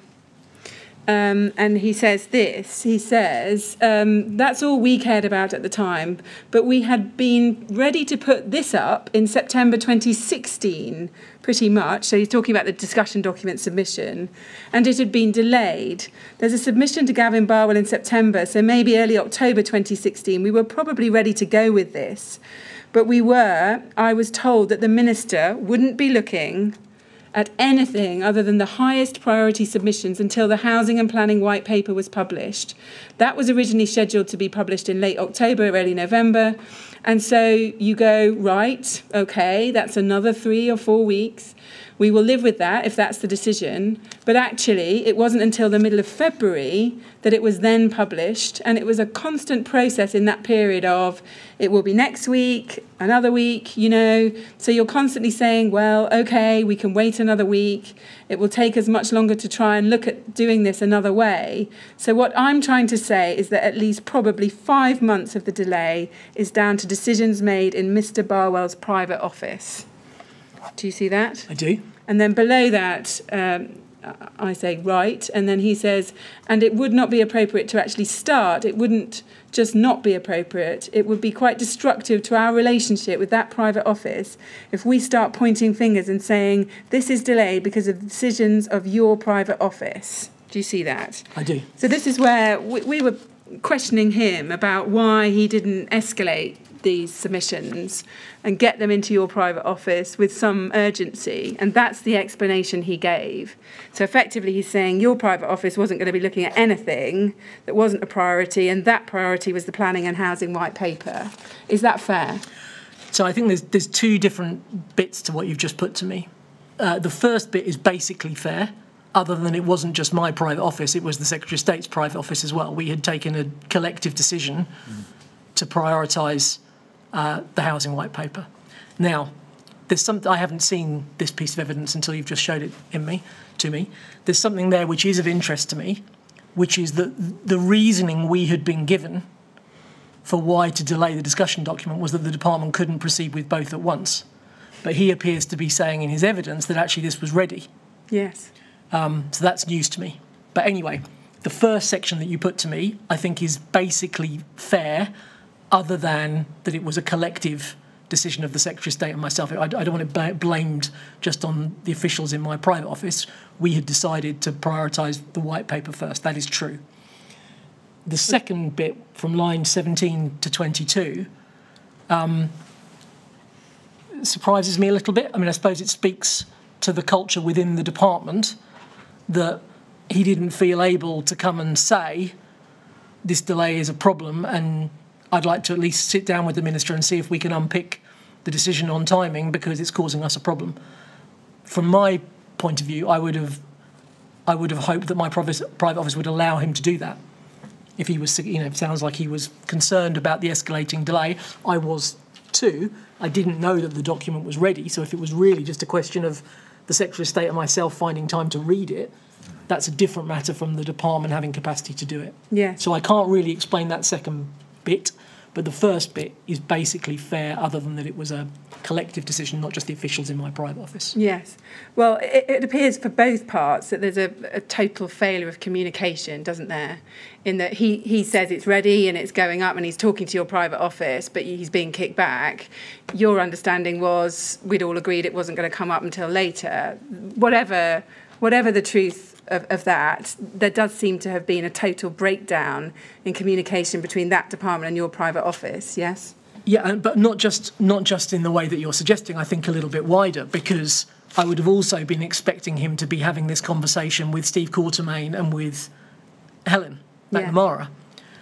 So the same problem, it wouldn't just be a question of coming to my private office, because if Richard had gone to Bob and then Bob to Steve and to Helen, and they agreed actually that the timetable should be changed, Helen or Steve would have come to talk to me about it. So it speaks to me about communication problems wider than just Richard to my private office. Yes.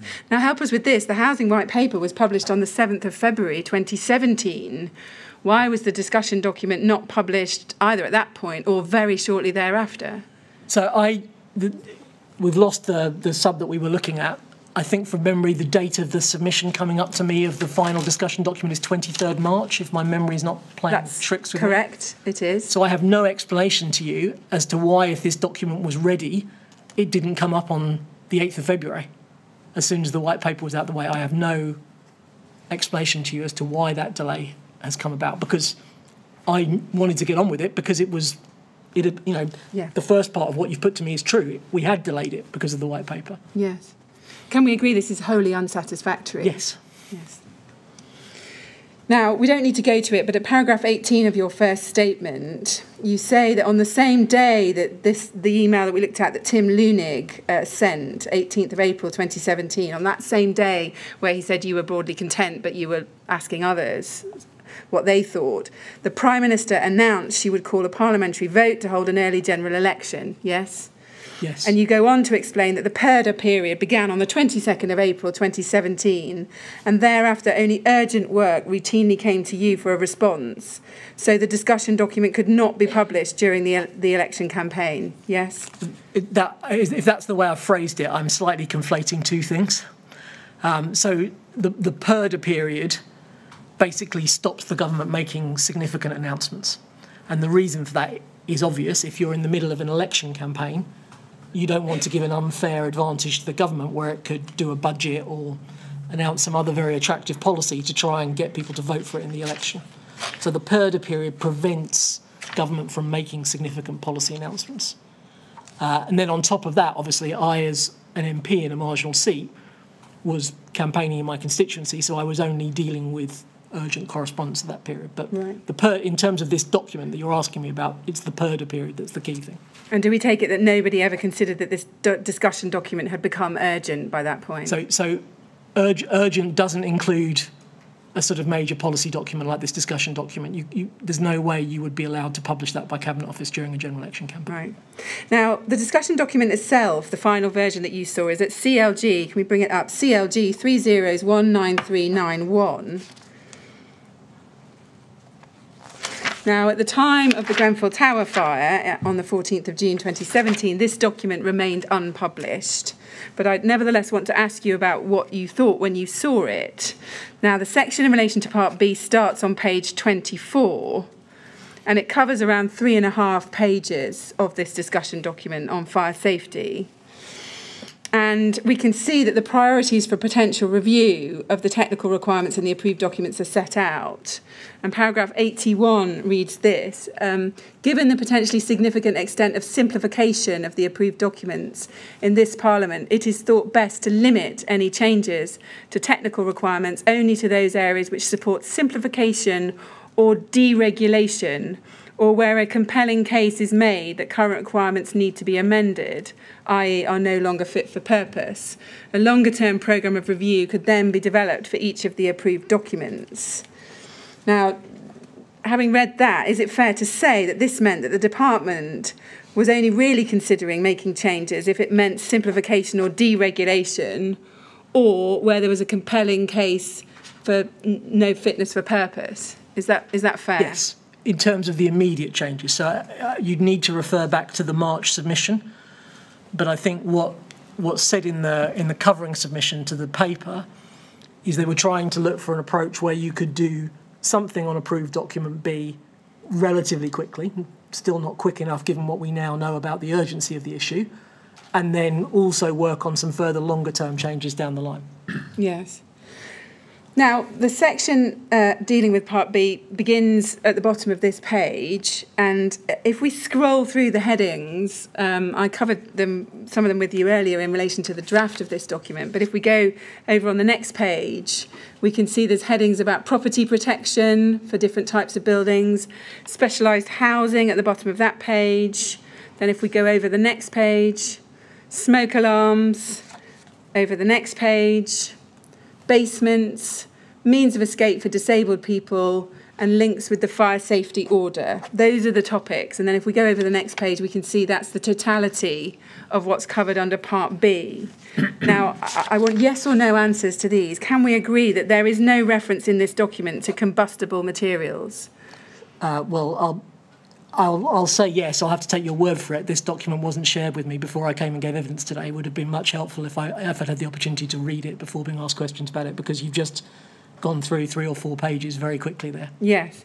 Well, there's no reference either to new technology in construction that we can see. I can't answer your question. I understand. So I'm sure you're honestly telling me you've read the document. I haven't. I'm not going to dispute what you're saying, but I haven't had the opportunity to read this document. Now, you told us earlier, in relation to the Brandon Lewis correspondence from November 2016, that you had understood that your officials were going to take forward the matters he'd raised in bullet points in that letter into this discussion document, yes? Yes. Can you help us why we don't see that here? We don't see changes in construction technology, and we don't see the increased use of combustible materials being addressed at all. So I can only assume that the Home Office had changed its view on that, because this document wouldn't be published unless it had right round approval from the Home Office. So I can't explain to you why they're absent, and I can't remember a discussion about that. But in order for this document to be published, it would need right round approval. So it would have to go to the Home Office. So it may be that the Home Office were happy to deal with those issues as part of the longer-term bit of work that you were just asking me about, rather than the immediate one. I don't know. Yes. Did you take the Brandon Lewis correspondence while you were reading this discussion document and just check for yourself that the matters that he'd raised with you that were of concern to the Fire Sector Federation were reflected in this discussion document? I think I would have assumed that work had gone on between officials. Did you query why? To be honest with you, I may not have even remembered the fact that correspondence had happened, given the volume of letters that I was signing. I would have remembered the APPG correspondence because that had been a chain of letters that had embarrassed me because we'd missed so many of the letters and failed to have the meeting. But I can't guarantee to you that at the point I read this document, I would have necessarily had in my mind the Brandon Lewis correspondence. Did you check with officials that the key concerns that had been raised historically by the APPG, including about approved document B, were reflected in this discussion document? I can't remember that because I can't remember if we had a meeting to discuss it. But you don't have any recollection of checking those things? I don't have a recollection of the discussion. And we don't have a record of whether there was a meeting in the document bundle. I would be amazed if I didn't ask about that because the APPG thing was very much in my mind. Yes. And if we look at paragraph 85 on page 24, back to that, there's more information here about statistical deaths from fire. And it says the reduction in the number of fires and associated deaths and injuries means we have a continuing success story on fire safety. In the past decade, the number of fires attended in homes has fallen by 64% and accidental fire deaths have decreased by 36%. However, despite the progress made, we must not be complacent. Now, if we turn to CLG 1308566,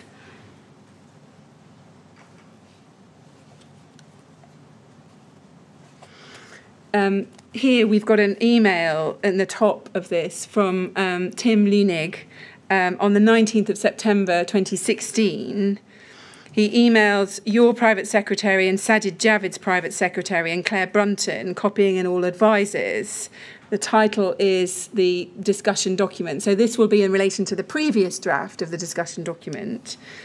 And in the fourth paragraph, he says, FWIW, for what it's worth, do we know whether the falls in fire deaths are anything to do with building fire standards, or are they caused by furniture standards changing, or falls in the number of people smoking at home, having open chip pans, ?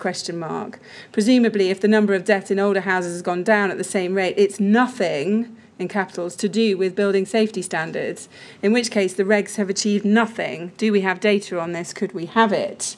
Even a postcode proxy would be useful. Now, do you remember this discussion ever going on in your presence about whether these statistics told you anything? No, and this email is addressed to my private secretary, but I don't recall seeing it. And then if we go to a different email chain, CLG 1308570, there's an email from Bob Leadsom at the bottom of page 1, dated the 27th of September at 14:28.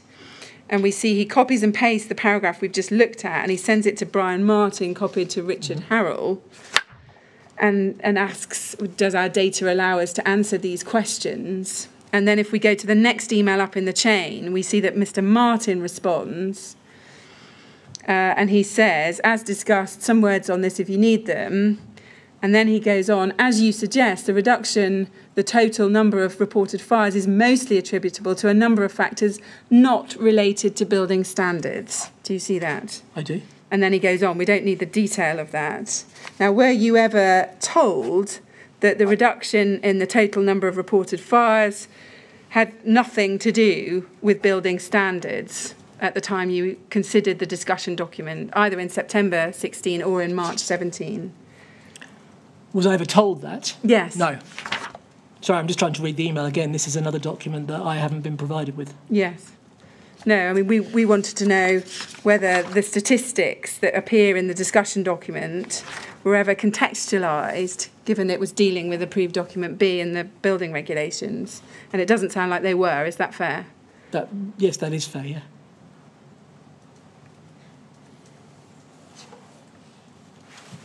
did you ever consider whether the guidance in approved document B took account of the risks posed by modern methods of construction and provide adequate life safety protection where such methods were used? No, because no submissions ever came to me on that issue. Yeah. Now, we've seen from the documents, and you've referred to some of it, and I can't take you to all of it because we don't have time, that there was more correspondence from the APPG in the autumn of 2016 and in February 2017, including more requests to meet you. Yes. And I just want to pick this up again a bit later in April 2017. And I want to go to a letter of response that you write on the 5th of April 2017. It's at CLG 30194428. So here you say, "Dear David," so it's back to David Amos, "thank you for your letter of 20th of February on behalf of the All-Party Parliamentary Fire Safety and Rescue Group. I'm sorry you've not received a reply to your letters of the 7th and the 22nd of November. My officials have investigated and found that we have no record of them." And then you say this, you say, "I'm most concerned that on 2 separate occasions a letter from your office to mine regarding the concerns of the Balmoral Residents Association seems to have been lost in transit. This is clearly unacceptable, and I wonder if you could arrange to either email the letter or have it delivered by hand so I can respond without further delay." And then in the next paragraph you go on, "I'm not sure I accept your view that the comments in my previous letter to you and subsequently in the House are inconsistent." They'd accused you of being inconsistent in terms of what you'd said in October 16 and what you'd said in one of your previous letters. And you go on, "However, I do acknowledge that producing a statement on building regulations has taken longer than I envisaged. As such, I think it would be appropriate to meet with the all-party group at the next opportunity. I would be grateful if you could call my office on," and you give the number of your office, "to make the necessary arrangements. In your letter, you also bring my attention to your correspondence with the Chancellor of the Exchequer. I confirm I've seen the original correspondence." Now, tell us this. Why, once you knew that the Housing White Paper was delayed, and so the promised meeting with the APPG was also going to be delayed, why didn't you update them yourself in the autumn or in early 2017, explain the position and say, actually, why don't we have a meeting now? Why didn't you do that? So I think at that point, I'd only had one letter from the APPG that I'd seen, and the commitment I'd made to meet them probably wasn't front of my mind. If you look at this letter, the 7th of November letter is a little bit of a misnomer because it was another chase for the original response that crossed with my original response. Yes, it was. All right, but the 22nd of November letter is very significant because if you were to put that up on screen, you would see that David expresses real frustration with my response and vents a little bit that this is a pattern of behaviour he's had from successive housing ministers. Had I seen that correspondence, I think that would have led to what I've done when I finally get to respond to the letter of 20th of February. So for the benefit of the inquiry, the 3rd paragraph of this letter, and in particular the last bit of it, is me crossing out the advice officials gave me, which was to delay a meeting again, and saying to him, "Here's the phone number, phone up, let's arrange a meeting." Yes. And that was out of a mixture of embarrassment at the number of letters that had gone missing, but also real concern at what he'd said in that letter of 22nd November, copied on 20th of February. Yes. So I have intervened here and changed and gone against the advice I was given by officials in order to try and arrange this meeting. Yes.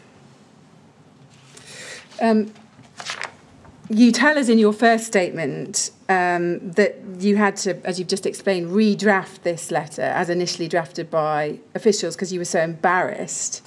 Does it follow that your officials weren't embarrassed about those matters, that it took you to have to change that letter? I'm not sure if I ever had the discussion directly with officials or not. We touched on this earlier in the evidence session. But I think it probably does follow that the officials didn't think the concerns the APPG were raising were particularly well-founded. That's the only explanation I can think of why they were still putting back the meeting. Yes. It may be helpful to the inquiry to understand how I approached this issue. Before I was appointed Housing and Planning Minister, I'd been a government whip. And those are ministers, but they're not policy ministers. They're responsible for basically getting government business through Parliament. And I'd seen in that role what a difference it makes to the government when policy ministers engage with MPs.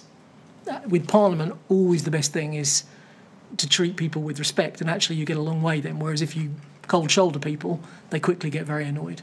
So I think at the point I saw this, I already regretted not having said yes to the original request and felt that this meeting needed to take place as a matter of urgency, hence the very unusual step of giving out the phone number of a minister's private office, which is not standard practice at all. Yes.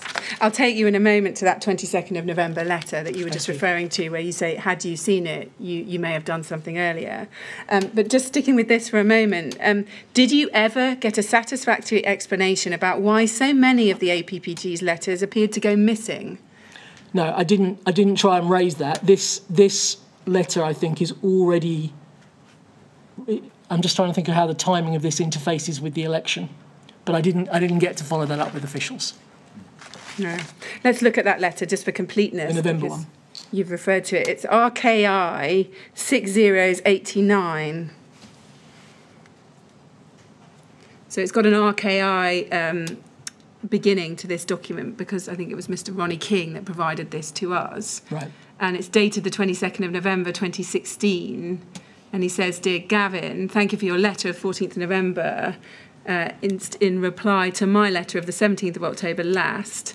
I've since written to you on the 7th of November, copy attached, which you may not have yet seen. However, it refers to a reply which you've recently given to a question on the review of building regulations fire safety approved document B, Hansard refers." And then he sets out what was said. And then if we go over the page, he says, "This appears to be the first positive response from a minister responsible for building regulations since before the general election in 2015 and doesn't seem to have been mirrored in your response to myself, where you say that your intention is to make a statement in due course, ! We've received similar statements previously from James Wharton since May 2015 with promises about an announcement in the new year, but that was the last new year. So you can understand the frustration which the fire and construction sector has over this matter, and an early announcement from the department to continue with the already commenced review of approved document B to the building regulations would be most welcome by all concerned, and of course in line with your Hansard response to Steve McCabe MP. Turning now to the previous correspondence with James over the tower block fire," and then he goes on, "I confirm I've not received a departmental response." And then he goes on, "In summary, the group would urge you to make an early statement on the review of approved document B and thereafter to meet with you to discuss this in context as you suggest." And he says at the bottom, "I'm copying with this letter previous and relevant correspondence for your information." But I think what you're telling us is you never got to see this letter. I did get to see it, but not until about the 5th of April. Right. So this one went missing. And then I think it's the 20th of February or something, he resends it. Yes. And obviously that doesn't work its way. I'm sure other witnesses have said this to you, but when someone writes to you as a minister, you don't get the letter until the reply comes up. So it's not till the reply comes up to me, and I see that in early April, that I see this letter. And obviously, in one sense, at that point, I know the discussion. I think I have signed off the discussion document, although you're telling me that feedback wasn't given to officials necessarily. So I know there's a good answer coming to him on the substance, but I'm mortified that it's taken this long to answer this. And I'm also concerned because he's now set out clearly his previous experience with the previous minister and that this has been dragging on for a long time. So for both of those reasons, I wanted to see them as quickly. Yes. I mean, the problem is this all comes too late to your attention. And that's one of the key problems, yes? Yes. But had you met with them earlier, they could have filled you in on all of this, couldn't they? Yes. Let's go and just complete the picture on the APPG to CLG 1309026. This is an email chain between Ronnie King of the APPG and your private secretary. If we look at the second email in the chain in the middle of page 1, It's not very clear, but there's an email. That's better. Yes, there's an email on the 19th of April 2017 to PS Gavin Barwell, subject Building Regs Part B. And picking it up in the second paragraph, Ronnie King says, the Minister said 5 months ago that his intention was to make a statement in due course. He suggested that it would be better and more constructive to wait until after this statement has been made before meeting so that our conversation can be in context. However, he has now agreed to meet, and no statement has yet been issued other than that contained in answer to the PQ on the 24th of October 2017.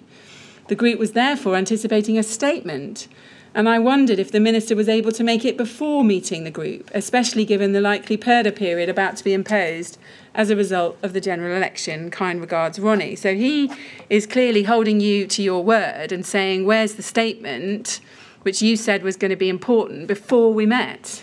Yes?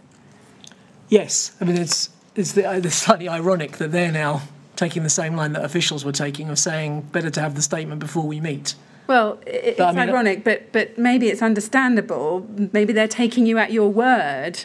I mean, I'd never seen this email, either at the time or in the document pack. Right. If I'd seen it, I would have said, I mean, by this point it's too late anyway, but I would have said to my private office, get them in right now and stop this exchange of emails and letters. Yes. The purpose of giving them the phone number was to try and meet with them immediately. Yes. Well, if we go up to the top of the email in the chain, we can see that your private secretary responds to Mr. King that same day, the 19th of April 2017 at 2:24 p.m. And he says, hi, Ronnie, I'm afraid that events have overtaken the possibility of preparing and issuing a statement before purdah begins. I would advise getting in touch after the election. And in the meantime, I'll ensure our officials are aware. Best wishes, Ed. Do you see that? I do, yeah. Now, it sounds like you didn't discuss that response with your private secretary before it was sent. Is that right? That's right. But, I mean, what he's saying is true. We'd reached a point where we couldn't issue the statement anymore. Right. So purdah wasn't a convenient excuse to brush off the APPG, no.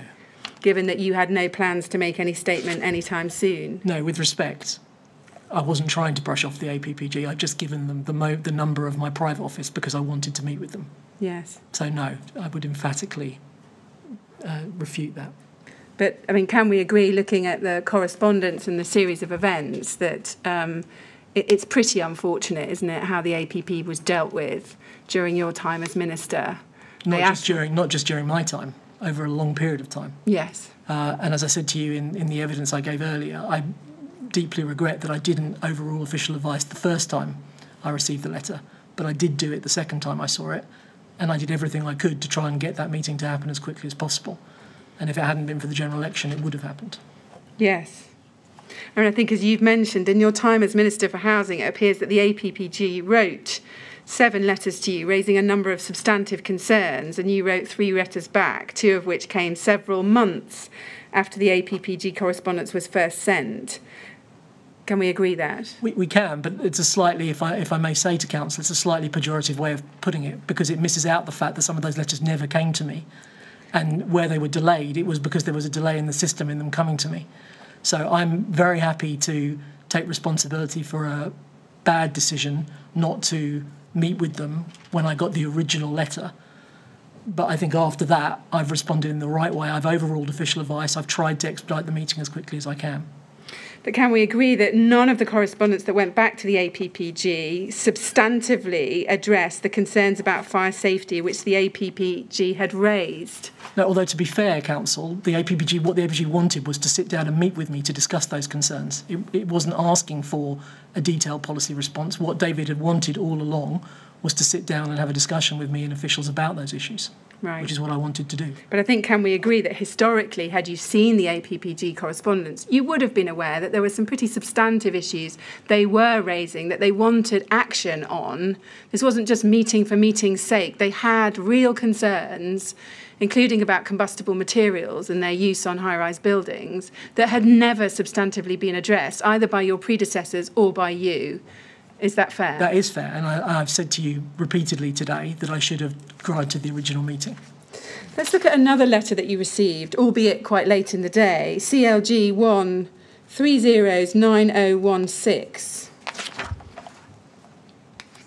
This is Danny Constance's letter, is it?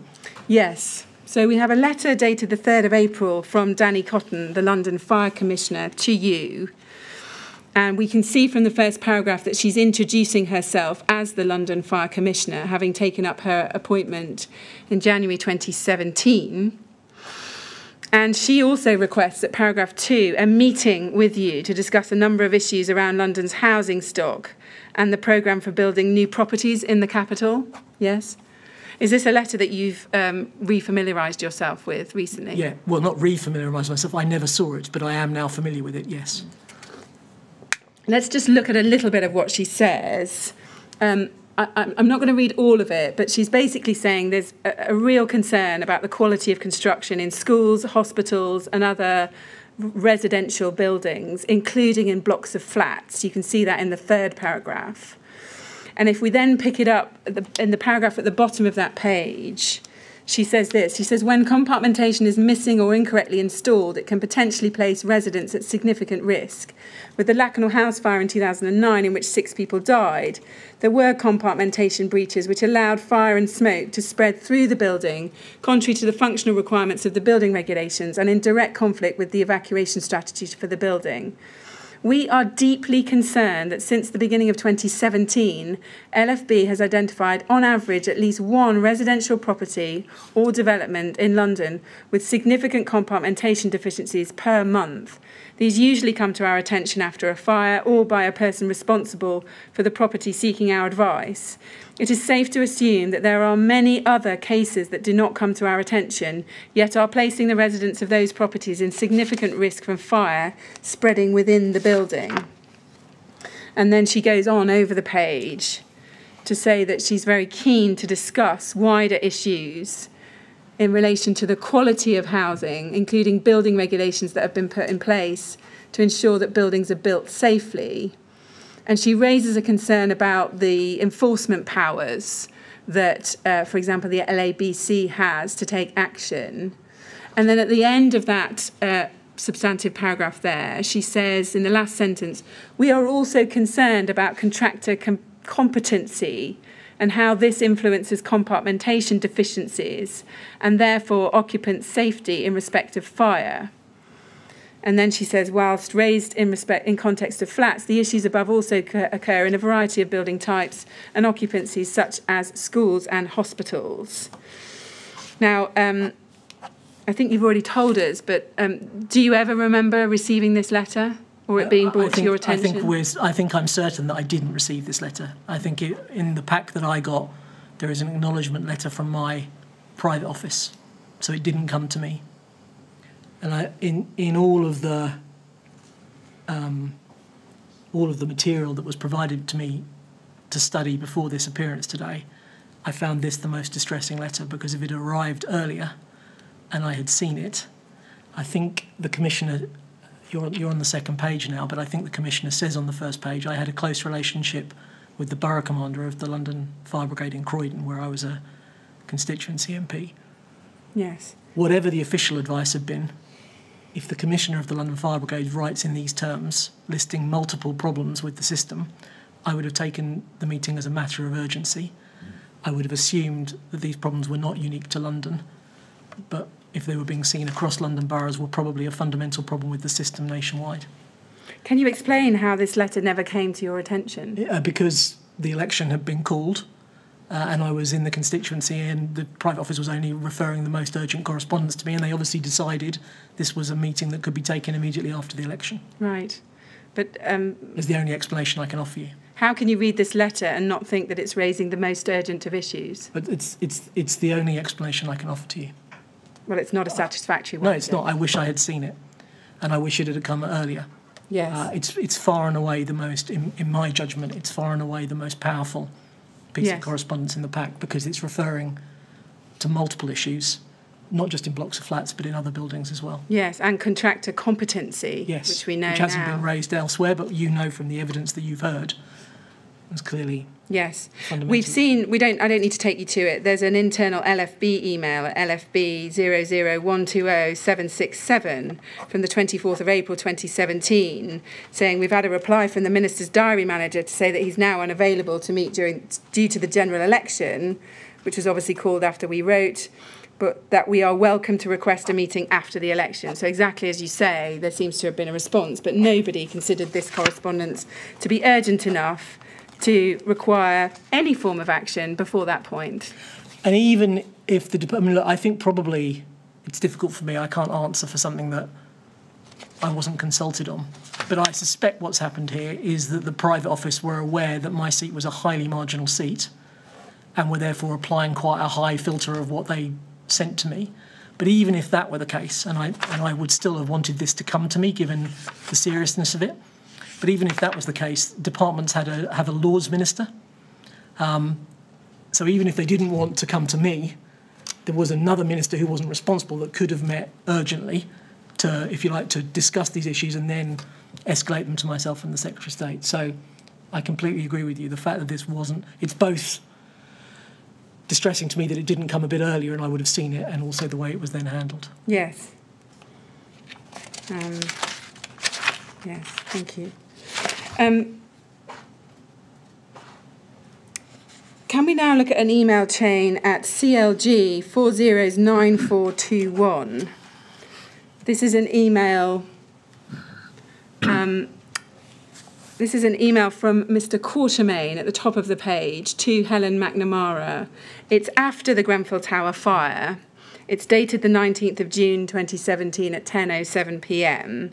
And just to give you the context here, basically Mr. Quatermain is raising some concerns in this email about restructuring that was being proposed, including in relation to his department and what work his department would be taking forward after the Grenfell fire. And he's expressing some frustration about decisions that have been taken about that. But the part I want to ask you about is at the very end of that first long paragraph. He says this. He says, picking up 3 lines from the end, it was only after my appointment as director in charge of the Building Regulations and Energy Performance Division, BREP, that I recognised the delay in this area, and I can evidence how I got a grip and pushed this forward. I even had a one-to-one with Gavin to tell him to pay more attention to the BREP subs. Now, do you see that? I do.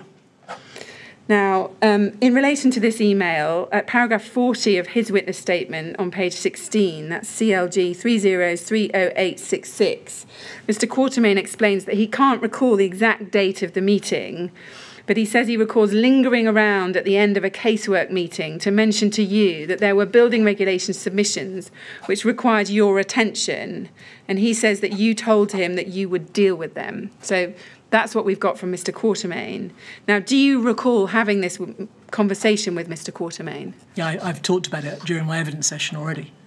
So Steve and I would regularly have conversations where we triaged the work that was on my desk, often in relation to the planning casework. But I think I said to you earlier on in the evidence session that there was definitely one conversation.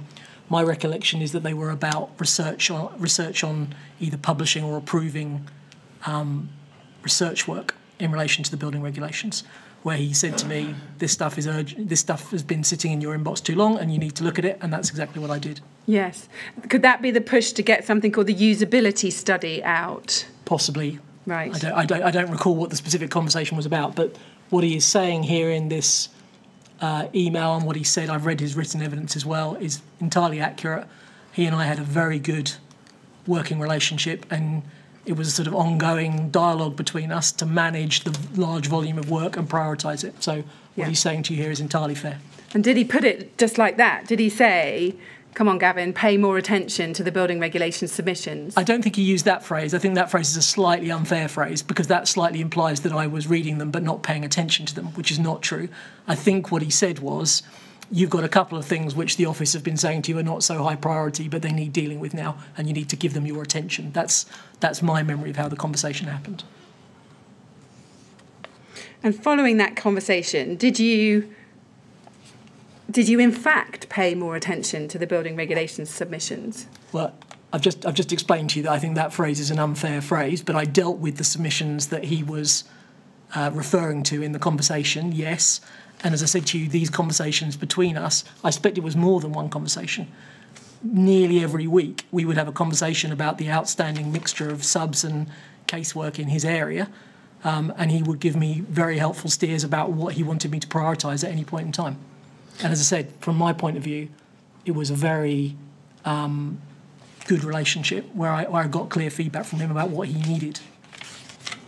Were you ever made aware of the sense of frustration which members of the Building Regulations Division were experiencing during your time in office, as well as others, due to being a low priority, as Mr. Harrell put it, always being at the back of the queue?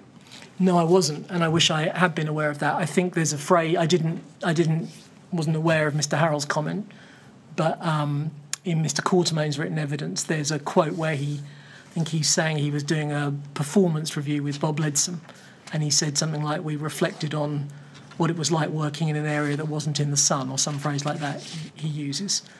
So I wasn't aware that's how it felt to members of that team, and it was distressing to hear that was their experience. That certainly would never have been my intention. I can see why they felt it, because clearly there was a period where the Secretary of State and I were prioritising the policy work for the Housing White Paper. So I can completely understand during that period why they felt it. I hope they wouldn't have felt it so much during the rest of my time. Right, so you can understand why they felt that frustration during that Housing White Paper period? Yes, absolutely. And that would have run through October 16. To January. Well, it wasn't published till February 17. Is that fair? It's the 5th of February, I think. So there's about a 4-month period, I would say, during October, November, December, January. Were you ever made aware that the anxiety and frustration within that team was having the effect of making some members of staff so stressed to the point of being ill? No, but obviously if I had been made aware of that, I would have wanted to take action to address that. And I think some of the other evidence you've had has been very kind about my work with the department. So it's very distressing to hear that that's how some officials felt. Were you ever consulted about a cut in funding to the investigation of Real Fire's contract in order to fill a black hole in the planning budget? Not to my knowledge, no. Richard Harrell said he was very dismayed to learn from Bob Leadsom that there was going to be a cut in the funding in relation to that contract to fill a planning budget problem. So in all of the paperwork that's been supplied to me before this appearance, I haven't seen any evidence of that. You've clearly got access to a wider set of documents than I've got, because you showed me some things today that I haven't seen. So I don't know if you have any document that demonstrates that was a ministerial decision, but I have no recollection of it at all. Were you aware that the Building Regulations Division was working on what was called or termed by Mr. Harrell, a less than bare bones capacity? No. Again, if that was the case, I would have wanted to get some additional resources.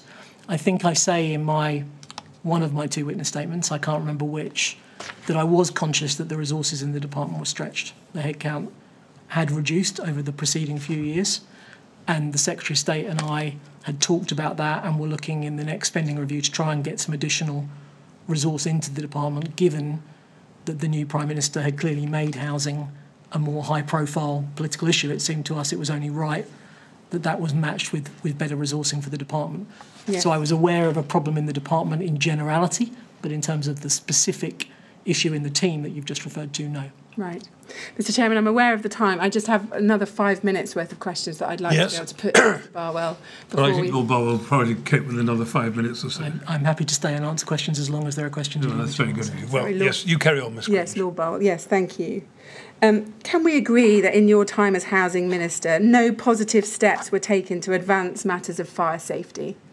I don't think that is a fair thing to say. We clearly had worked on the discussion document and we'd made internal progress. The calling of the election stopped that work coming into the public domain.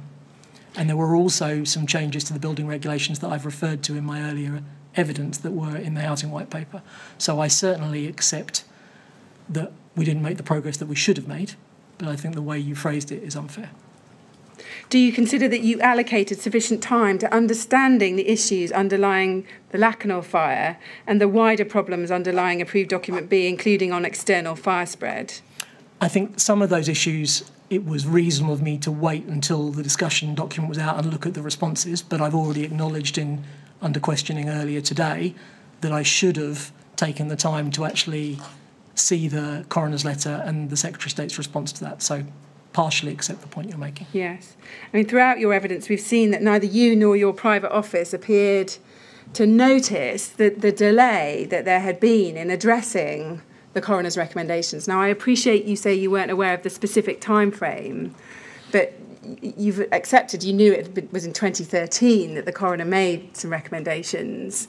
Can we agree that we don't see evidence of you or your private office noticing or holding officials to account for that ongoing delay?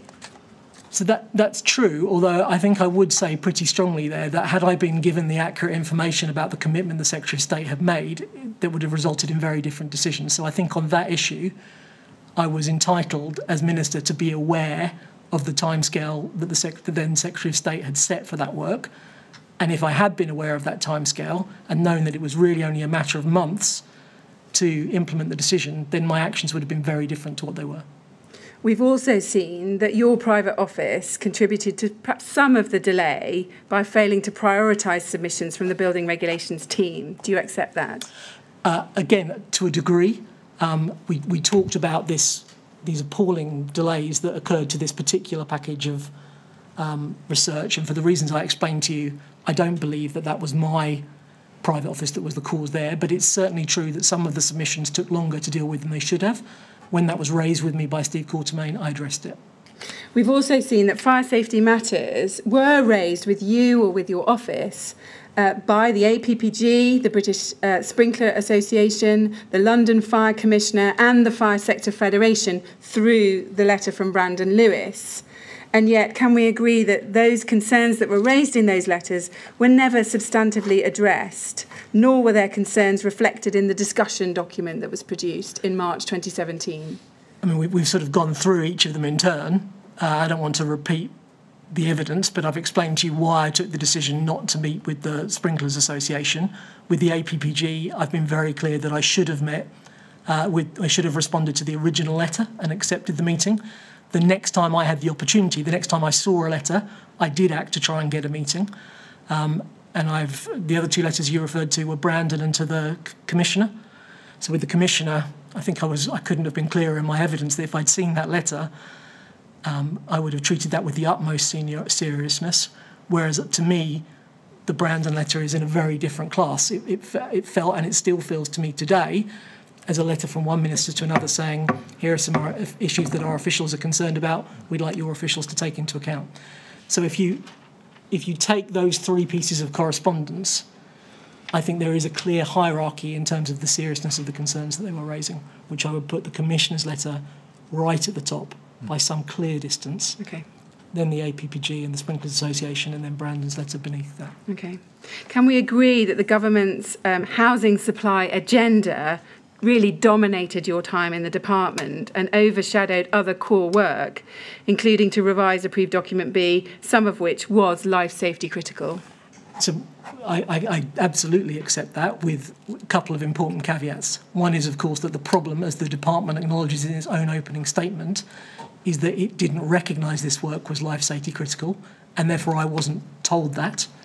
And secondly, and I want to put this very gently, because it is absolutely right that the inquiry holds the government to a much higher standard than anybody else, because it's the government that ultimately has the responsibility for taking decisions in the public interest.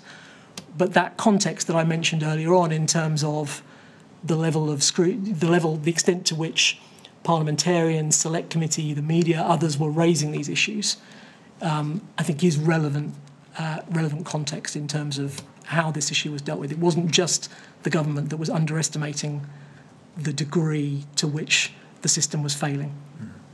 Okay. Mr. Chairman, thank you. I've come to the end of my pre-prepared questions. If we have the usual break.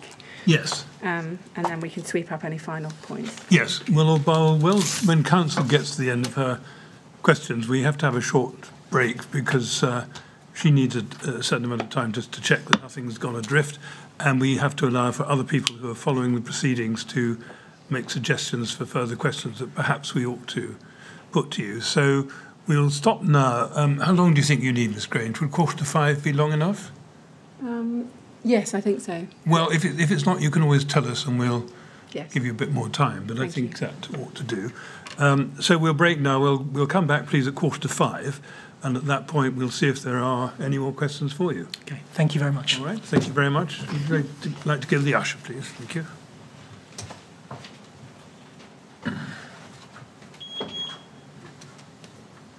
Well, we'll say 4:45, Miss Grange, but if it turns out that you need more time, Thank you. That's ask very the generous. usher to come and tell us. Thank you very much. Thank you very much.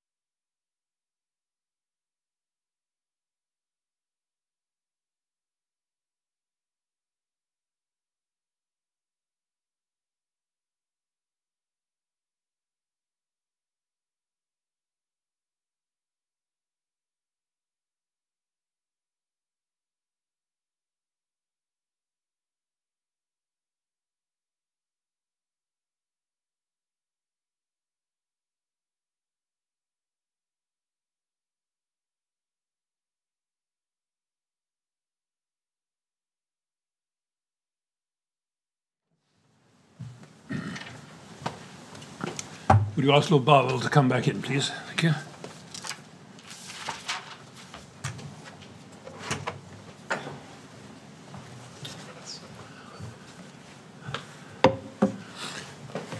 Right, Lord Barwell, well, we'll see if there are any more questions for you. Miss Grange, yes. Yes, just a couple of questions. So we've looked at a number of pieces of correspondence where warnings were raised about fire safety.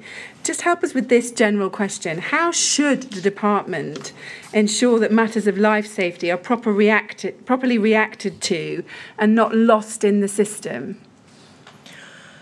So that's a question sort of about the management of the department. I think the unknowable question here is if the department hadn't made the error that I think it acknowledges it made, which was not to see that the coroner recommendation was about life safety, would it have got lost in the same way? I strongly suspect that it wouldn't, that it would have been prioritised in a completely different way than it was. So the question kind of assumes that there's a fundamental problem with how the department deals with issues of that importance, whereas my sense is, it's really ultimately a judgment for you to reach, is that this issue wasn't flagged as an issue of life safety in terms of the coroner's report, and that's why it went missing in the way that it did. Right. And had it been more clearly flagged to you as an issue of life safety in the submissions, is it your evidence that you would have responded very differently to that work? Absolutely. And I want to, since we're nearing the end of my appearance here, I want to stress this. I don't want to come here today and say, therefore, it's all the fault of officials that they didn't say that to me. Ministers, also, not just myself, but a succession of ministers, have to take responsibility that maybe there were opportunities where we could have asked questions or done something differently that would have allowed us to identify that that mistake had been made. But absolutely, had I realised that, I would have acted differently. And as I said to you earlier, when you were asking me about it, to me, the most distressing thing in the whole pack when I read it was the Commissioner's letter. Yeah. And help us with this. What would you have done differently, looking back on what we've done, what we've gone through today, if you had the chance again?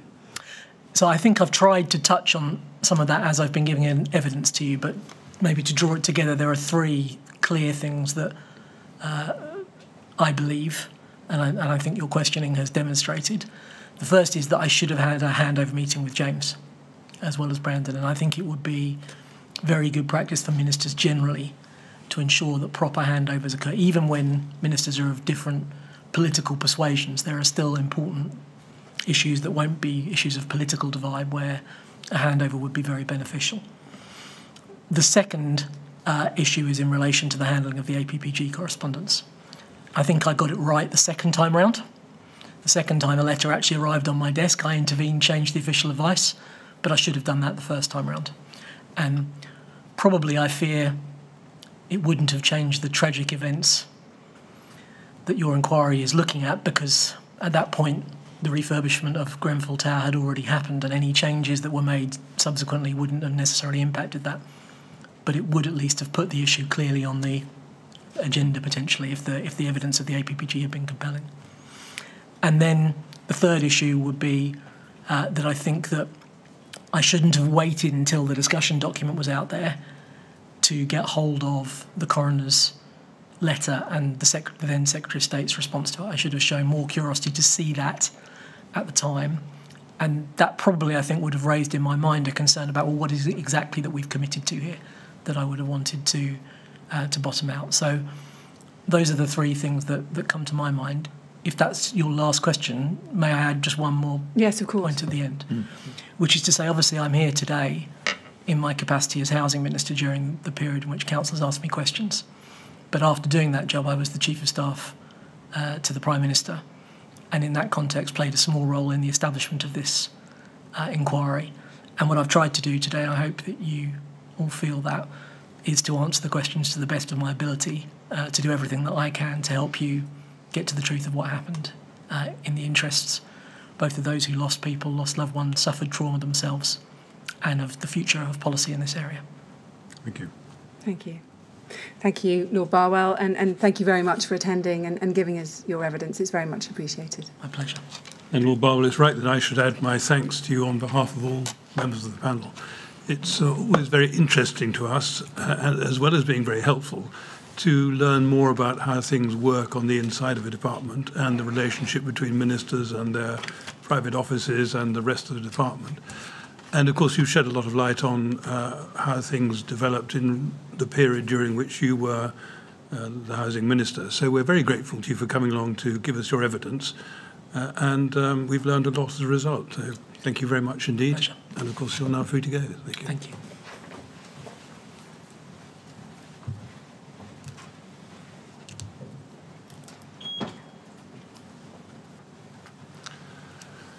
Well, thank you very much, Ms. Grange. That must be it for today, but we have another witness coming tomorrow. Yes, we have. Right? Lord Pickles and Mr. Millett will be cross-examining him. Right. Thank you very much. So we break there and we shall resume at 10 o'clock tomorrow morning. Thank you very much.